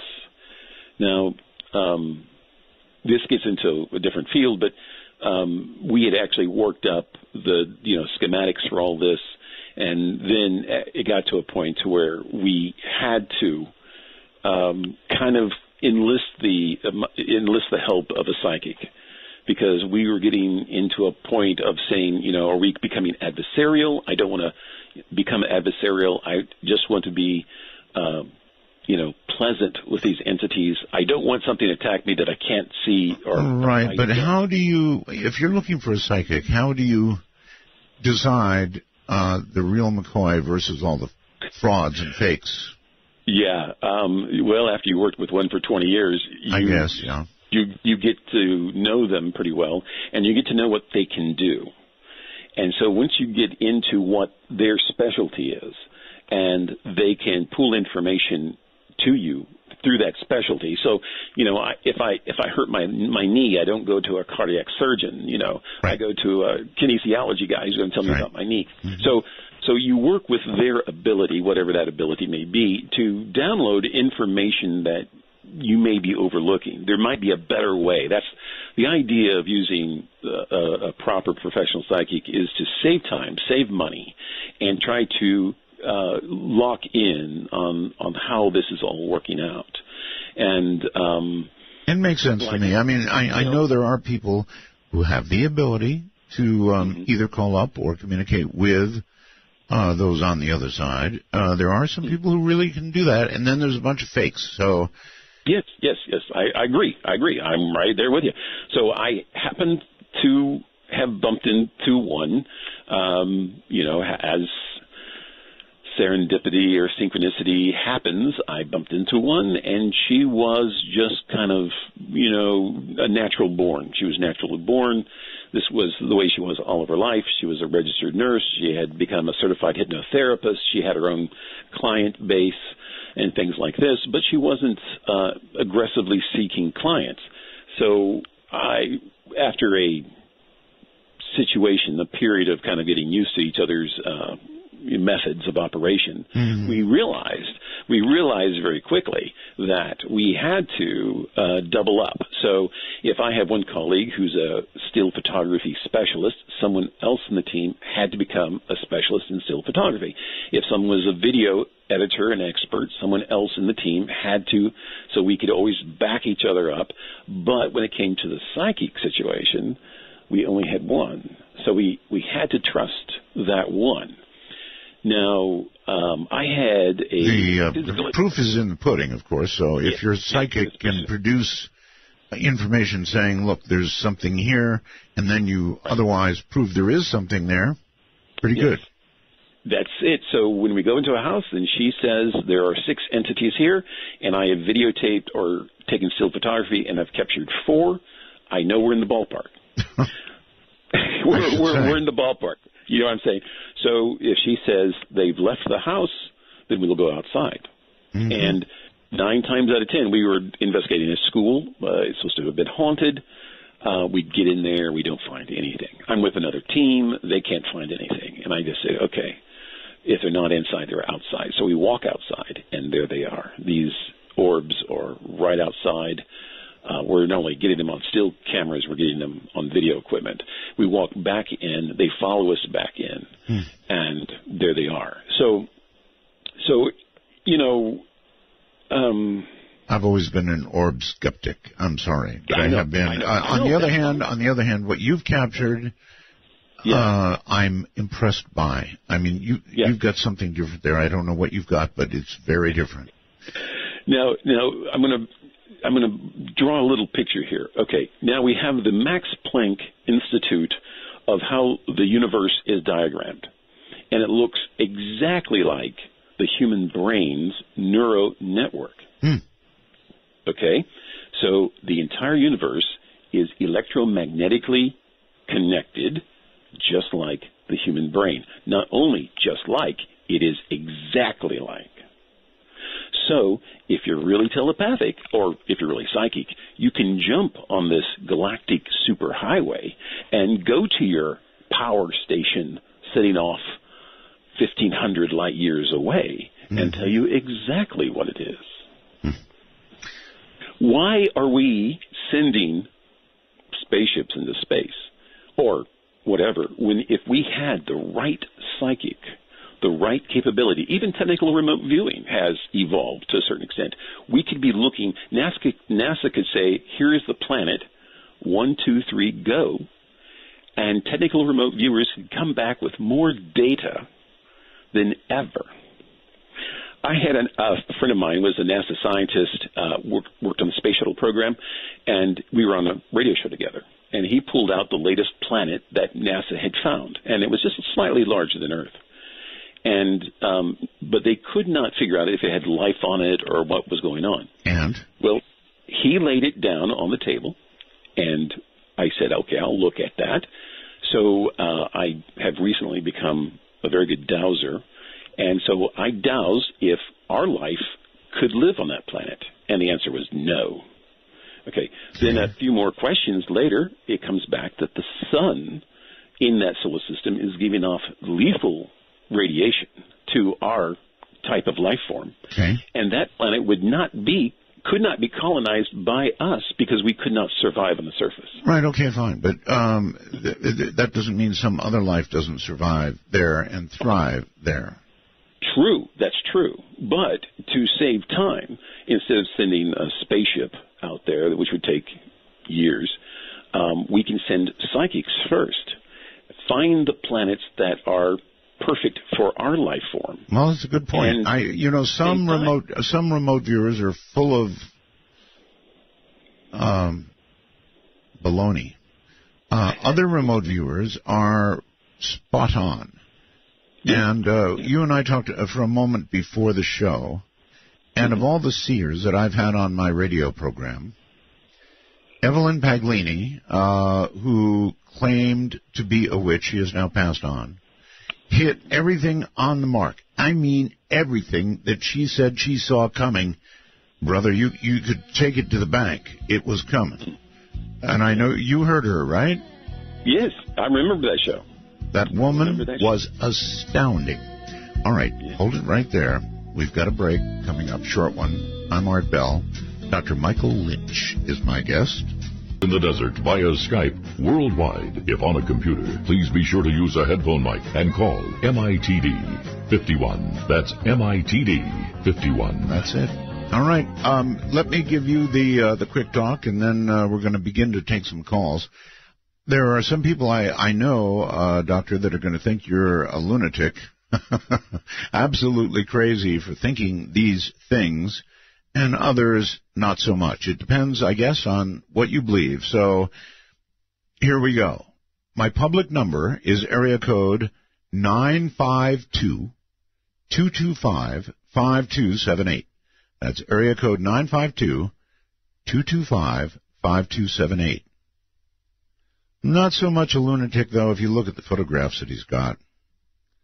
That's pretty telling stuff. And then if you want to come in by Skype, you can come in that way as well. In North America, simply add us as a contact, and then we'll be on your contact list. So the little plus sign on Skype, you would put MITD51. MITD, as Midnight in the Desert 51. And elsewhere in the world, MITD 55. MITD 55. And we do have a first-time caller line. Let me dig it out here. And let's see. Our first-time caller line is area code 775-285-5800. Area code 775-285-5800. I know there's a lot of people out there that look at orbs and believe in orbs, and I have not been one of them. But I must say, what the doctor has captured on film here seems to me to be a very different sort of animal. Now, I had my producer look, Doctor, for the sound you talked about. I think it was sort of a grunt or a scream you mentioned that was on your website. No. It's on my website. It's on the radio station's website. At, 971talk.com. Yeah. And it's under the Dave Glover Show or DGS Halloweens. And I'm sorry, that's owned by the copyrights on the radio station's website. No, I see. All right. Well, then scratch that idea. Boom. But next time, if we do another show on EVPs, I'll definitely get their permission, and we'll run some EVPs. There's another thing about this. We were doing an investigation, and I was shooting off some photography, and I caught a couple of orbs. And immediately I took the microphone, which was a wireless microphone, during this show, and I raised it up to the air, and I said, if there's anyone in the room who would like to talk to us, go right ahead, and now's your opportunity. And, everybody got upset because they thought I was hogging the show, and when they played the tape back, there were two voices on the recording exactly. So those dust specks were talking to me, which I don't think so, or they knew English and they were speaking. They were speaking directly into the microphone. Huh. Odd indeed. Certain paradigms we have to shift to gain better perspective. It's just one of those things. How is the soul, or if you will, a consciousness, created in the first place? In afterlife, there is so much energy and there is so many frequencies that the frequencies have to set up with our genes. And so those frequencies are selected for our genetic profile. And that energy is inserted as we become a vessel. 21 days before we're actually born, our consciousness 21 days. Inserted, into our genetic makeup. And so we are born with the consciousness for those genes. And this is where we get into a lot of debate on, is it nature or nurture? Is it, sure, epigenetics, or is it something else? Is it handed down? If you have an abnormality through genes, is it handed down and things like that? All right. Well, here's another one for you, Doctor. So it has to do with reincarnation. The Buddhists firmly believe in reincarnation. I also believe that when a person dies, it seems as though their presence, or whatever they are, their soul, seems to remain in the area for a certain amount of time, typically 3 or 4 days, and then they do move on. Have you heard anything like that? Yes, I've heard variations of stories. I've heard that sometimes it's every 100 years a person gets reincarnated, and I've heard it being within a few years. And in India, there was a little girl not too long ago who came out and said she was one of the astronauts who died in the space shuttle incident. She actually knew her father's name. She knew the village where she lived, and she was, less than 5 or 6 years old. Yes, that matches up so well with a recent movie called I, Origins. Did you see that? No, I haven't seen that yet. Oh, my. You should see that, trust me. All right, let's go quickly to Skype and start to take calls. Hello there, you're on the air with Dr. Lynch. Skype? Hello, Skype? Hello? Yes, hi. Hi, Art. Gentlemen, yes. Good evening. Good evening. So I wanted to share an experience that I've been having. I had at one point heard you talk about the refresh rate on screen monitors. Yes. And how that can affect perception. Right. So I built some LCD glasses that can vary the blink rate. And I've been playing with those, and some very strange things have been happening. Such as? Synchronicity, but continual. Like things happening that are so beyond the possibility of coincidence. And another thing that happened is... Well, you haven't told me yet what happened. Things that are so beyond coincidence. What do you mean? Well, for example, I would mention something, and it would manifest itself in some totally unrelated way shortly thereafter. For example, I'd mention something to my wife, and it would happen. I would do something, and something would happen that's related, but no way they're connected, if that makes sense. But the second thing, the disturbing thing is, a couple of days ago, I went into our house. I was working in the backyard, and I couldn't find my wife. And I said, that's strange. Where did she go? And I went back in the kitchen, and she was sitting there. And I said, oh, where were you? She says, well, I've been sitting here all the time. And I thought, well, that's odd. The next morning, I woke up, and for a brief second, I saw an entity standing beside me. And a brief fraction of a second later, it was as if I reawoke. The fabric in the background changed, and that entity was gone. All right. Well, this is very weird. Yes, very weird indeed. All right. Well, thank you for the call and the story. Doctor, I had a recent experience. It was, I don't know, weeks before I actually began doing this program in July that I'll describe to you briefly, and you can make of it what you will. I was working, and this is why he mentioned what he mentioned. I was working late at night on my computer, and I was doing research for this show coming up. You know, I knew I was about to be on the air in July.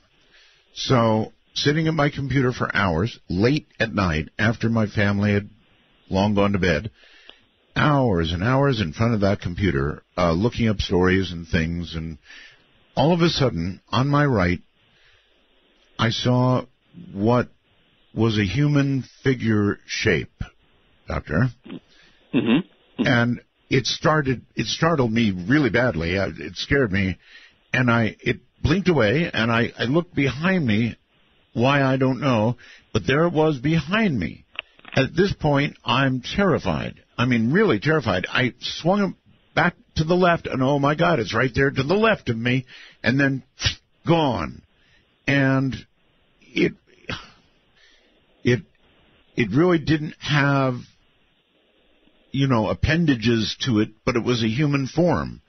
Head, torso, something where the legs should be. I don't know what this thing was. I call it a shadow person. I guess we can call it whatever you want to call it. What is a shadow person anyway? Basically, a shadow person is something that's absorbing light energy, and that's why they look like a shadow. They're darker. They're absorbing light, and they're not reflecting light. Is it a ghost? Yeah, we have to walk a fine line here. Now, okay, everybody thinks I'm on the crazy side anyway. So let's say it's not a ghost. Then what would it be? And then it would be a psychic projection of an entity. So let's say there is someone incredibly telepathic or remote viewer, and accidentally they're viewing you. Why is it not? I'm sorry. Why is it not as likely to be a ghost? Is it because of this energy deal, or? Yeah. Okay. On the flip side, let's say it's a ghost. Okay. If it was, it would be able to, at that size of energy, to memorize this entire body, should be able to move something. It should be able to reappear, and at later dates, be interactive, be more interactive. Now you have some wanderers that just, wander through the neighborhood and they just move on. I'm not seeking this stuff, Doctor. I don't. No, you don't have to. No, it's curious about you. It's just curious about you. Here's Art Bell, legendary radio announcer. Oh, come on. Let's look over his shoulder and see what he's looking at. And curiosity on the other side is very curious. We used to go to this one place which was incredibly haunted, and we would open the door. We'd have to start videotaping when we opened the door. And as we opened the door, the two little balls of light would be sitting right there waiting for us. And then within a few minutes, they were gone. They didn't care about us anymore. We weren't exciting enough for them or whatever. And so they'll meet you at the door. They're curious. All right. We're in the final hour here. Let's take a call. Spartanburg, South Carolina, I believe. Hello, Art. How are you today? I'm okay, sir. You're on the air. Yes, sir. Just wanted to let the gentleman know, or I had a question, rather. I saw a full-bodied entity, and I didn't know that was possible. But it stands over along Interstate 40 in Tennessee, and I'm an amateur radio operator also. And when you drive by this entity, and this has happened many times, I can actually hear the entity on the 20-meter and 80-meter bands. And I knew that they communicate electronically. You're hearing them on the radio? Really? Yeah, right, on the HL. And I never knew that this was possible. I know there's some evil entities on 75 meters. No question about that. I agree with you totally, exactly. All right. Yeah. I just wanted his opinion of that. I just never knew a full body could do that. Okay, well, so, Doctor, they can project themselves, if they can project themselves to a recorder and become an EVP, then it seems to me they could project themselves to the radio spectrum if they wanted to, right? Absolutely. There are something like a police scanner that scans hundreds of frequencies. And you can run this apparatus, and it will start to scan. And when it hits a frequency, you may get several words. You may get a couple. I've seen this apparatus actually work. They call it different names, a ghost box or ghost antenna and things like that. And as it scans, you'll actually be able to pick up certain conversations. Other people have tried to narrow in the frequencies, but sometimes they change per entity to entity. There is something called, I forget what the name of it is some triangle out east, and if you drive through it, you'll see apparitions alongside the road. Sometimes they're Native American Indians, or they're the redcoats, from a different time. There is also the ancient story of Resurrection Mary, where she comes out of the cemetery in Chicago, and she'll be walking alongside the road, and people will pick her up, think she's absolutely real, deliver her, and she disappears. Okay, Doctor, it's not that I want to see anything. Thank you very much. However, it was my theory that staring at that computer screen for that long period of time affected me, that the refresh rate of the computer screen affected my brain after a while. Now, that's just a wild that's theory. True. It's hypnosis, a form of hypnosis. The 60 cycles or the 120 cycles form in the mind, the subconscious brain, and you start becoming hypersensitive to suggestion and autosuggestion. That was just my theory. Okay, listen, yes. A lot of people... I'm somebody who doesn't want to find these things because I'd rather not see them, thank you. But if somebody actually wants to find a ghost, Doctor, what is the best advice you can give those who would wish to actually see? You would have to go to some place that's public and that advertises that they're haunted, and then you could take your equipment with you. Like I said, sometimes a still camera is better than a video camera if you don't have the right frequencies, but that's the way you kind of get started. I don't recommend going to cemeteries, but Why? With my equipment, at night they have certain restrictions, And I've been to several at night, and I don't get a lot of evidence. I get more evidence walking down the street. Like, I got more evidence walking down the street of Tombstone, Arizona, than I did inside the birdcage. You know, that's really, really interesting, because the best EVP people I know also say they don't get their best evidence in cemeteries. They go to places like prisons. Yes. You know, places where... The loop. The you loop. get caught in that loop. You can't forgive yourself. You're not good enough. And you have to stay in that prison because you just can't pass that reality. So what do you hear? You hear the same things over and over. They're new conversations, but you get that EVP because they can't break out. See, that is legitimately scary to me, to imagine being caught in a loop. And then you're with consciousness doing the same damn thing again and again and again. Yeah. You can't forgive yourself. So when someone comes around, you're in my space, they become territorial or predatorial. And so normally when you're like in a prison or an asylum, they become very predatorial and territorial. So they'll almost want you off their property, and they'll do whatever they can. I mean, I think in certain cases, not to step on Barry Taft's toes, but I had a case where a lady was being sexually assaulted by an entity, and we could videotape the entity, so we knew it was there. What shocked her was she thought it was all a psychosis until we actually showed her the videotape of the entity in her bedroom. Oh, my God. When she got home. And so we had to... You're telling me you have video of this?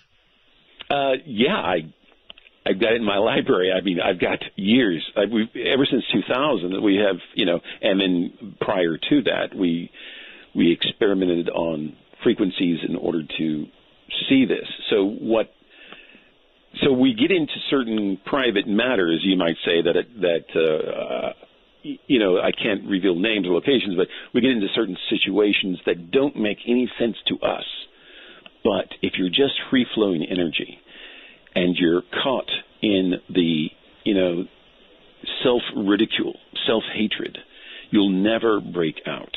You'll never break that loop. And that's why when you go to these prisons, you go to these asylums, their minds can't forgive themselves. Okay, well, apparently that is a good hunting location if you really want to find these things. JN on Skype, hello. Hello, Art Bell. This is Jeremy in Aransas Pass. Thanks for having me on. Art Bell, I've been listening to you since 94, 95, and this is my first time to get to talk to you, so I'm really excited.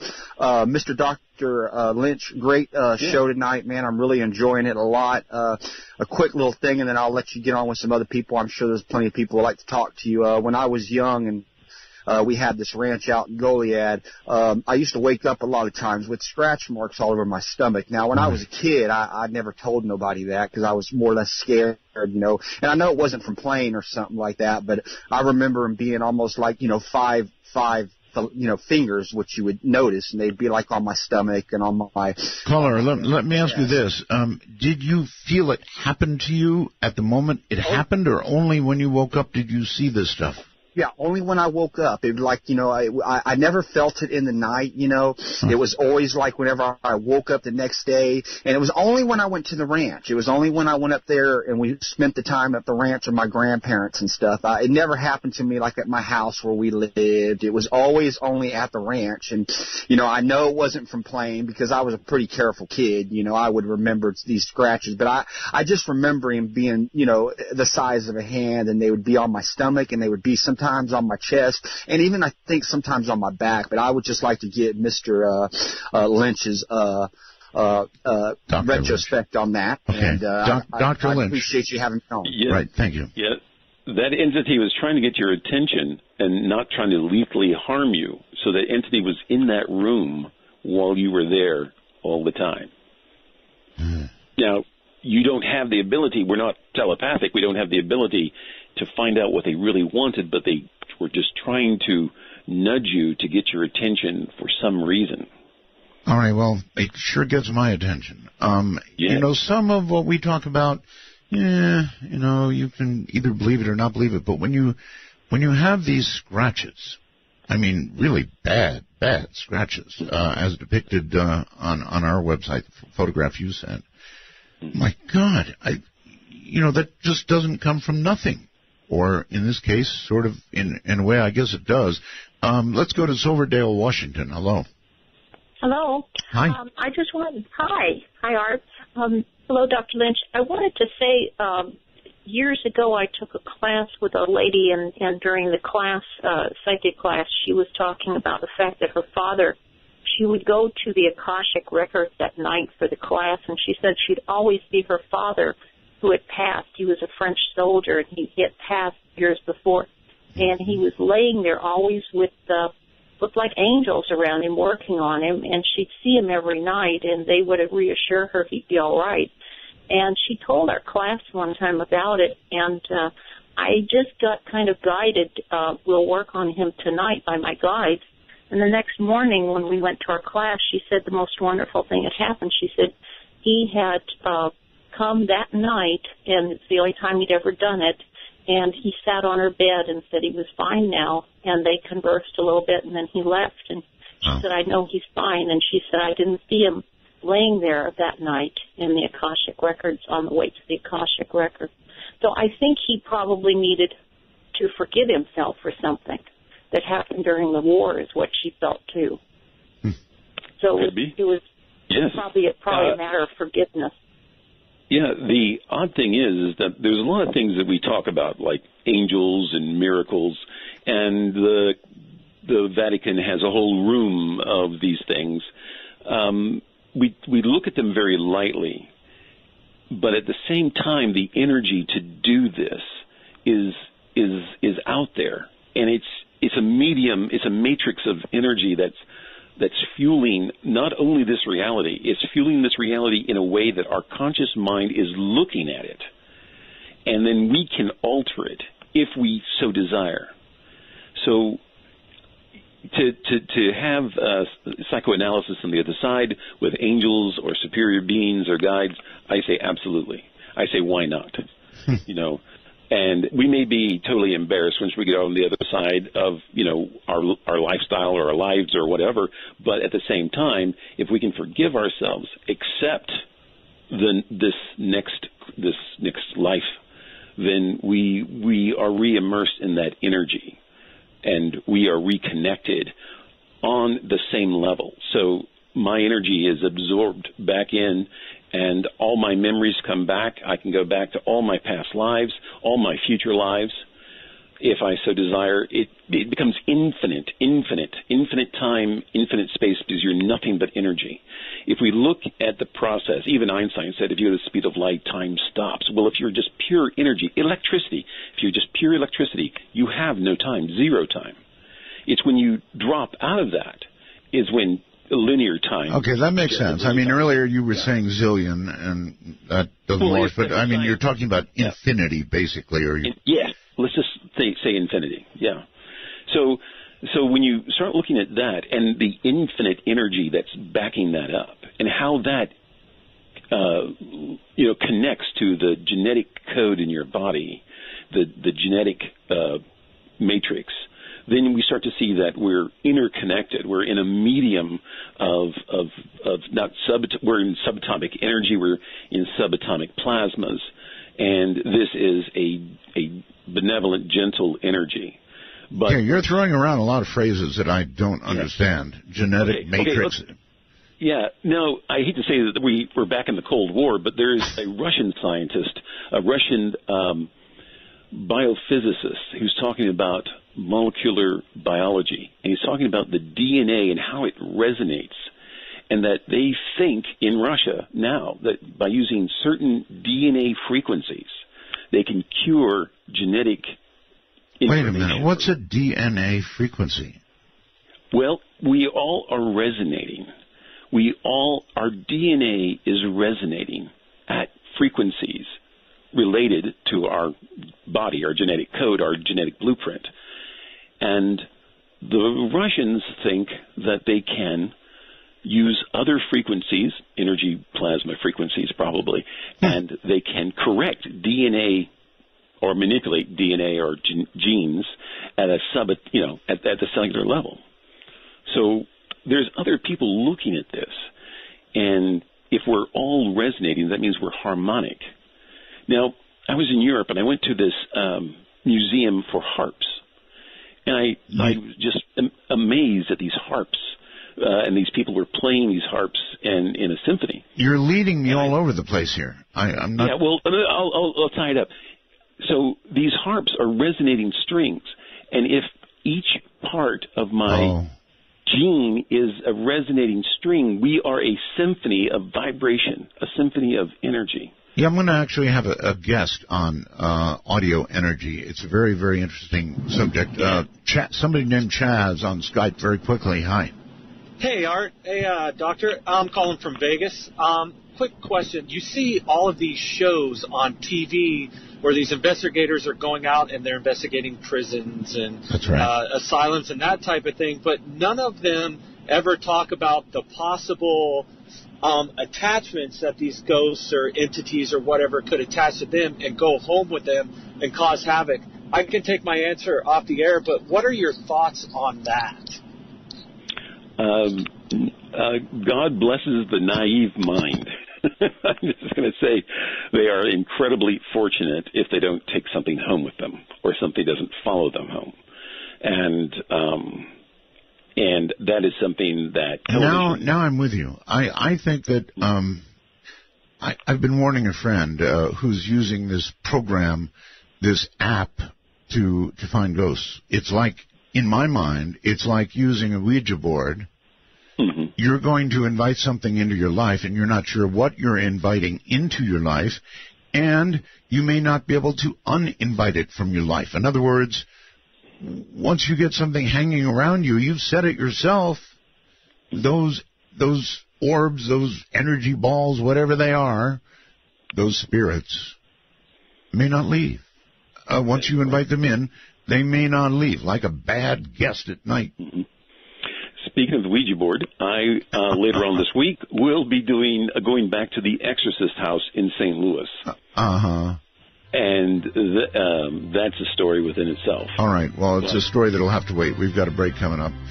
Well, okay. My guest is Dr. Michael Lynch, and he's been investigating parapsychology and these kind of events for 27 years.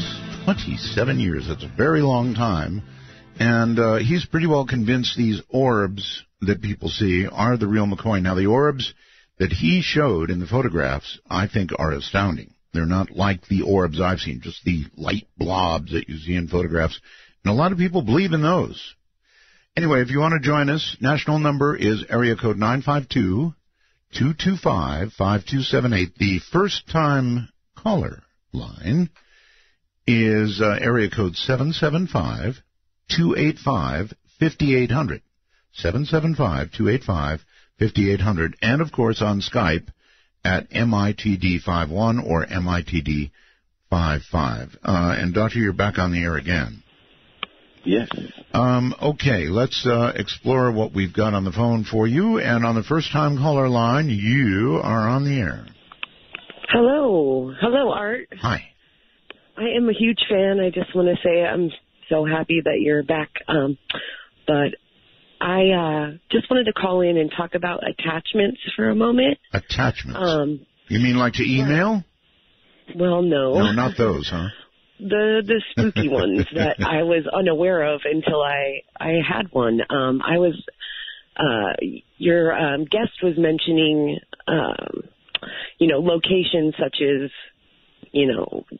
prisons or things like that. This is our regular hospital where you're hospitalized and your stay, isn't very comfortable depending on what you're there for. But I had an emergency surgery and ended up being there for a couple days, and something came home with me, and I didn't realize it until, weeks later. I had just a lot of depression, and I didn't know why. I felt really gloomy, and anyways, it took quite the toll on me. How do you know, excuse me, how do you know something came with you? How do you... Well, I didn't know it at first. It took some time for me to realize, because I kept questioning myself and wondering why why I would feel a certain way or these mood changes. And it really wasn't until I was actually revisiting one of your shows with Malachi Martin. Yes.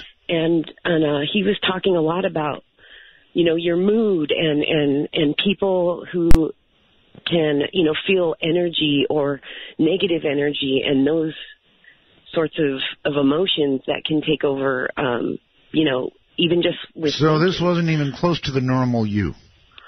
No, it just felt like, part of me is present, like I am right now, but some of these emotions would come over me and I just was wondering where it was coming from. And eventually, I found out by meeting with a person who had a lot of I guess psychic ability and asked me questions, and it took a lot of digging, but when I found that out, it was a little scary. It was like, that ride at Disneyland where a ghost follows you home. Yeah, so how did you get away from this? Or did you? Well, I did. It took a lot of energy just to, basically what it is, we are all lights and we are all, energy. And I think what happens possibly is when someone isn't ready to go and they're, in the hospital and, they have that moment of being released from their body, perhaps they're stuck there and they're trapped, or maybe, they're trying to find that light in other people and they attach to it and Doctor, let's ask, Doctor, if you're close to somebody, for example, in the hospital, and they pass away, is it possible they attach to you? Yes, it is. Now, sometimes that's not necessarily true. Many people who die in the hospital no one ever dies alone. There's always someone standing by, a relative, angel, whatever. But sometimes they just can't give up that mortal coil. And so they will attach to someone who is healing, because the energy from the wound somewhat bleeds out to repair the skin, repair the body, and they can survive off of that. I've got an interesting story. It is spooky. Wow. That a friend of mine who's also a partner in my organization, she hypnotized a gentleman who had chronic shoulder pain. She hypnotized him and pulled him kind of out of his body to look around psychically. Mm-hmm. And noticed that there was an attachment on his shoulder where he was receiving that pain. Wow. And then she said, okay, if there's anyone from the other side who would like to come and get this attachment and take him to the other side, please do. And then she asked the gentleman, what is happening now?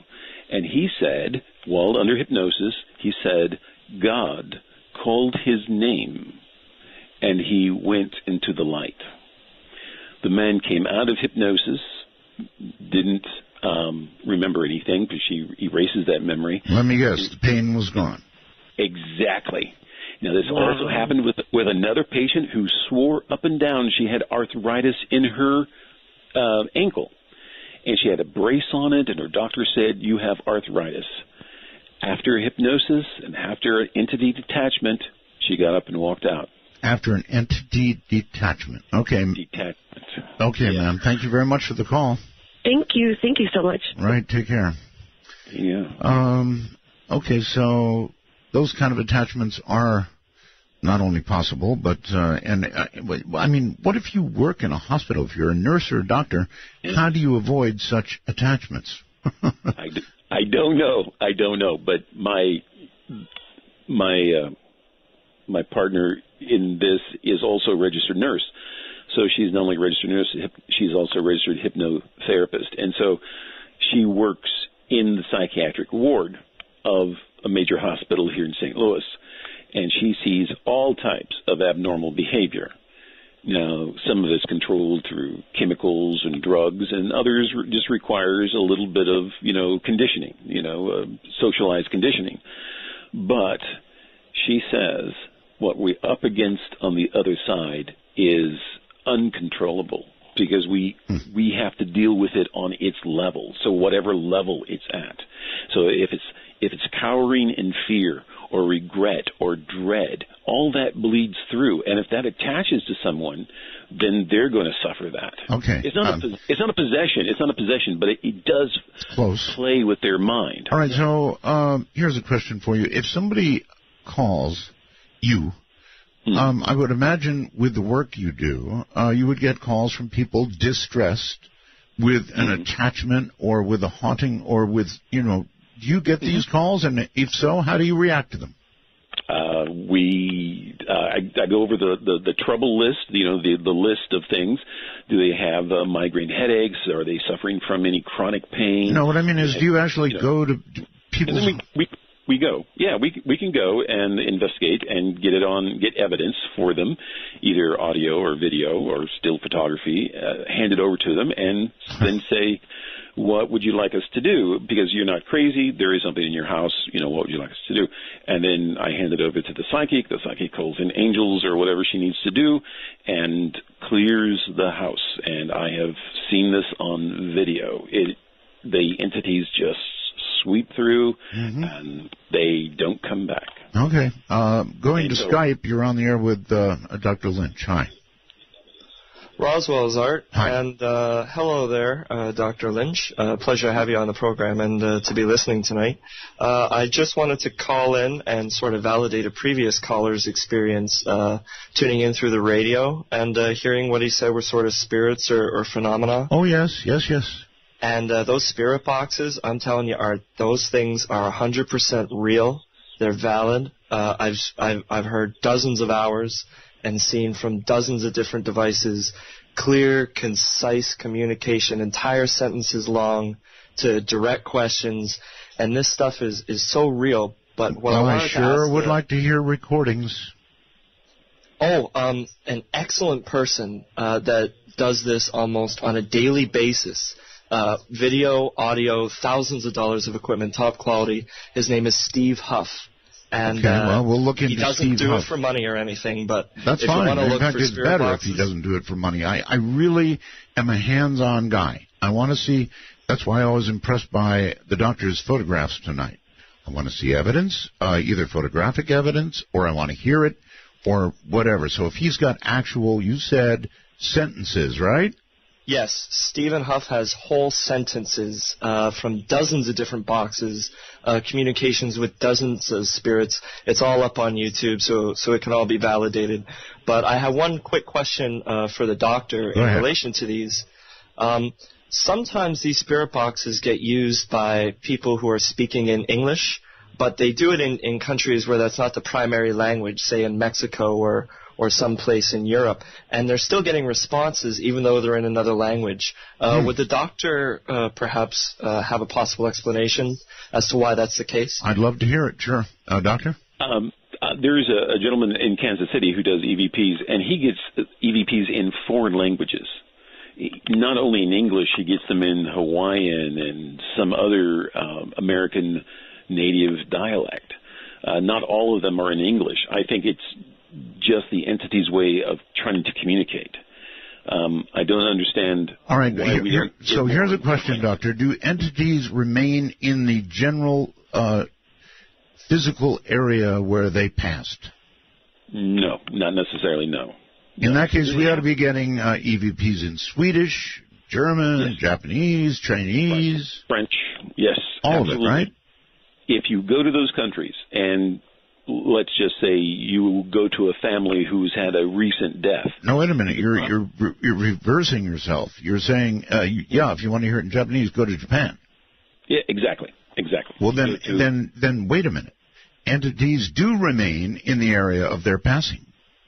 Oh, I'm sorry. Yes, right. But I'm sure that if you had Japanese in America, just like these Canadians were in America, and the entity followed them here, they could easily be in America and converse with them in Japanese. They could be with the family, not necessarily with the place. But the rule of thumb is a person, place, or thing can be haunted or attached. Okay. Very quickly to the phones. Hi, you're on the air with the doctor. Hello? Hello? Yes, hello. Oh, hi. This question's for the doctor. So I go to a school that actually used to be an insane asylum in California. It's called California No, don't tell me. University. No, don't tell me. Oh, sorry, I don't need the name. No, Yep. no name? Okay, all right. Sorry about that. You go to a Well, school. it used to be an insane asylum. So I'm calling from the dorm right now. My father used to work at the insane asylum.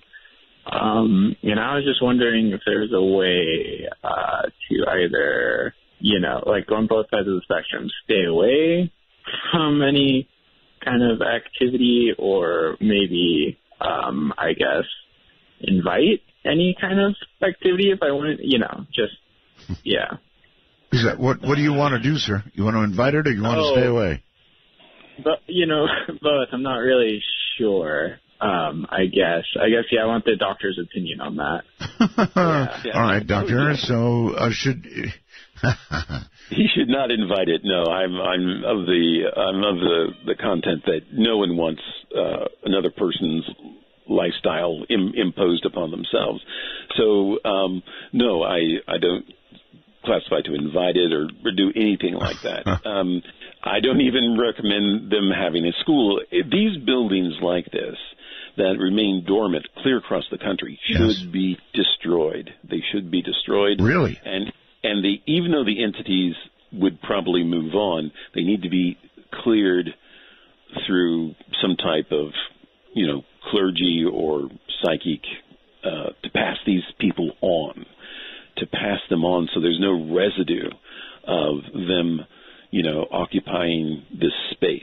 Well, here's what I don't get. You say that can be cleared, that those spirits can be, I guess, sent on. Is that correct? Sent on, right. Sent on, okay, but on the other hand, you said so many are caught in a loop in judgment of themselves, and that nothing moves. Nothing can move them, right. This is because the structures are still there. The prisons are still standing. The old asylums are still there. They're still standing. And they have a residue of energy that, So you remove the building, you remove the place for the spirit to continue to cycle. Exactly. And then you send those on to the white light. You do it through I'm going to say an exorcism, but it'd be a form of exorcism to send them on, because the longer those buildings remain, the longer those entities are probably going to stay in that area, not unless they wander off. And if they wander off, they're wandering into the subdivision that is right next door, and you have no idea what's going on. You see what I'm saying? So all right. You don't want that to happen. No, you don't. TMAC on Skype. Hello. Skype, going once. Gone. Are you there? Yes, sir. Okay, go ahead, sir. Hi, I just wanted to ask if you're going to have a Halloween special. Oh, you know I am. We're going to be, yes, and we're going to be on Halloween all week, in a sense, talking about this sort of thing. But, oh, yes, we're going to finish it off Friday night, Saturday morning, with Dead. Cool. And I wanted to ask the doctor, what's been your worst case ever where you said, you know what, I'm just going to back out? Okay, good question. Yes. We were doing a television show for Scariest Places on Earth. Triage, I think Corporation was doing it. And we were at this haunted location. And somehow I got separated from the camera crew and the audio guys. And then suddenly I realized I was by myself, which is the worst possible scenario. Yes. And I'm standing there on the second floor, and something comes into the room. It is as cold as ice. I can see my breath. I see sheets and curtains flying around and moving around like a big wind, or someone has just opened the door. Like a big wind has blown them inside the room. The next thing I know, I have this cold wind pushing me up against the wall. And I cannot see anything. There's, my camera is on. I still can't see anything, but I am ice cold, freezing. What is it, by the way, about ghosts that makes it cold where they are? Why? It's something about the way thermodynamics work, and they are colder than the environment. They are always about 10 degrees colder than the air molecules around them. And And when these things get big, like a cloud, they can force you right up against the wall, and it's freezing. It is ice cold. That'd be enough for me. Out I'd go. All right, Doctor, I want to thank you for being on the show tonight. We're way out of time here. It's my pleasure. And we will do it again sometime. Thank you. Yes. Good night.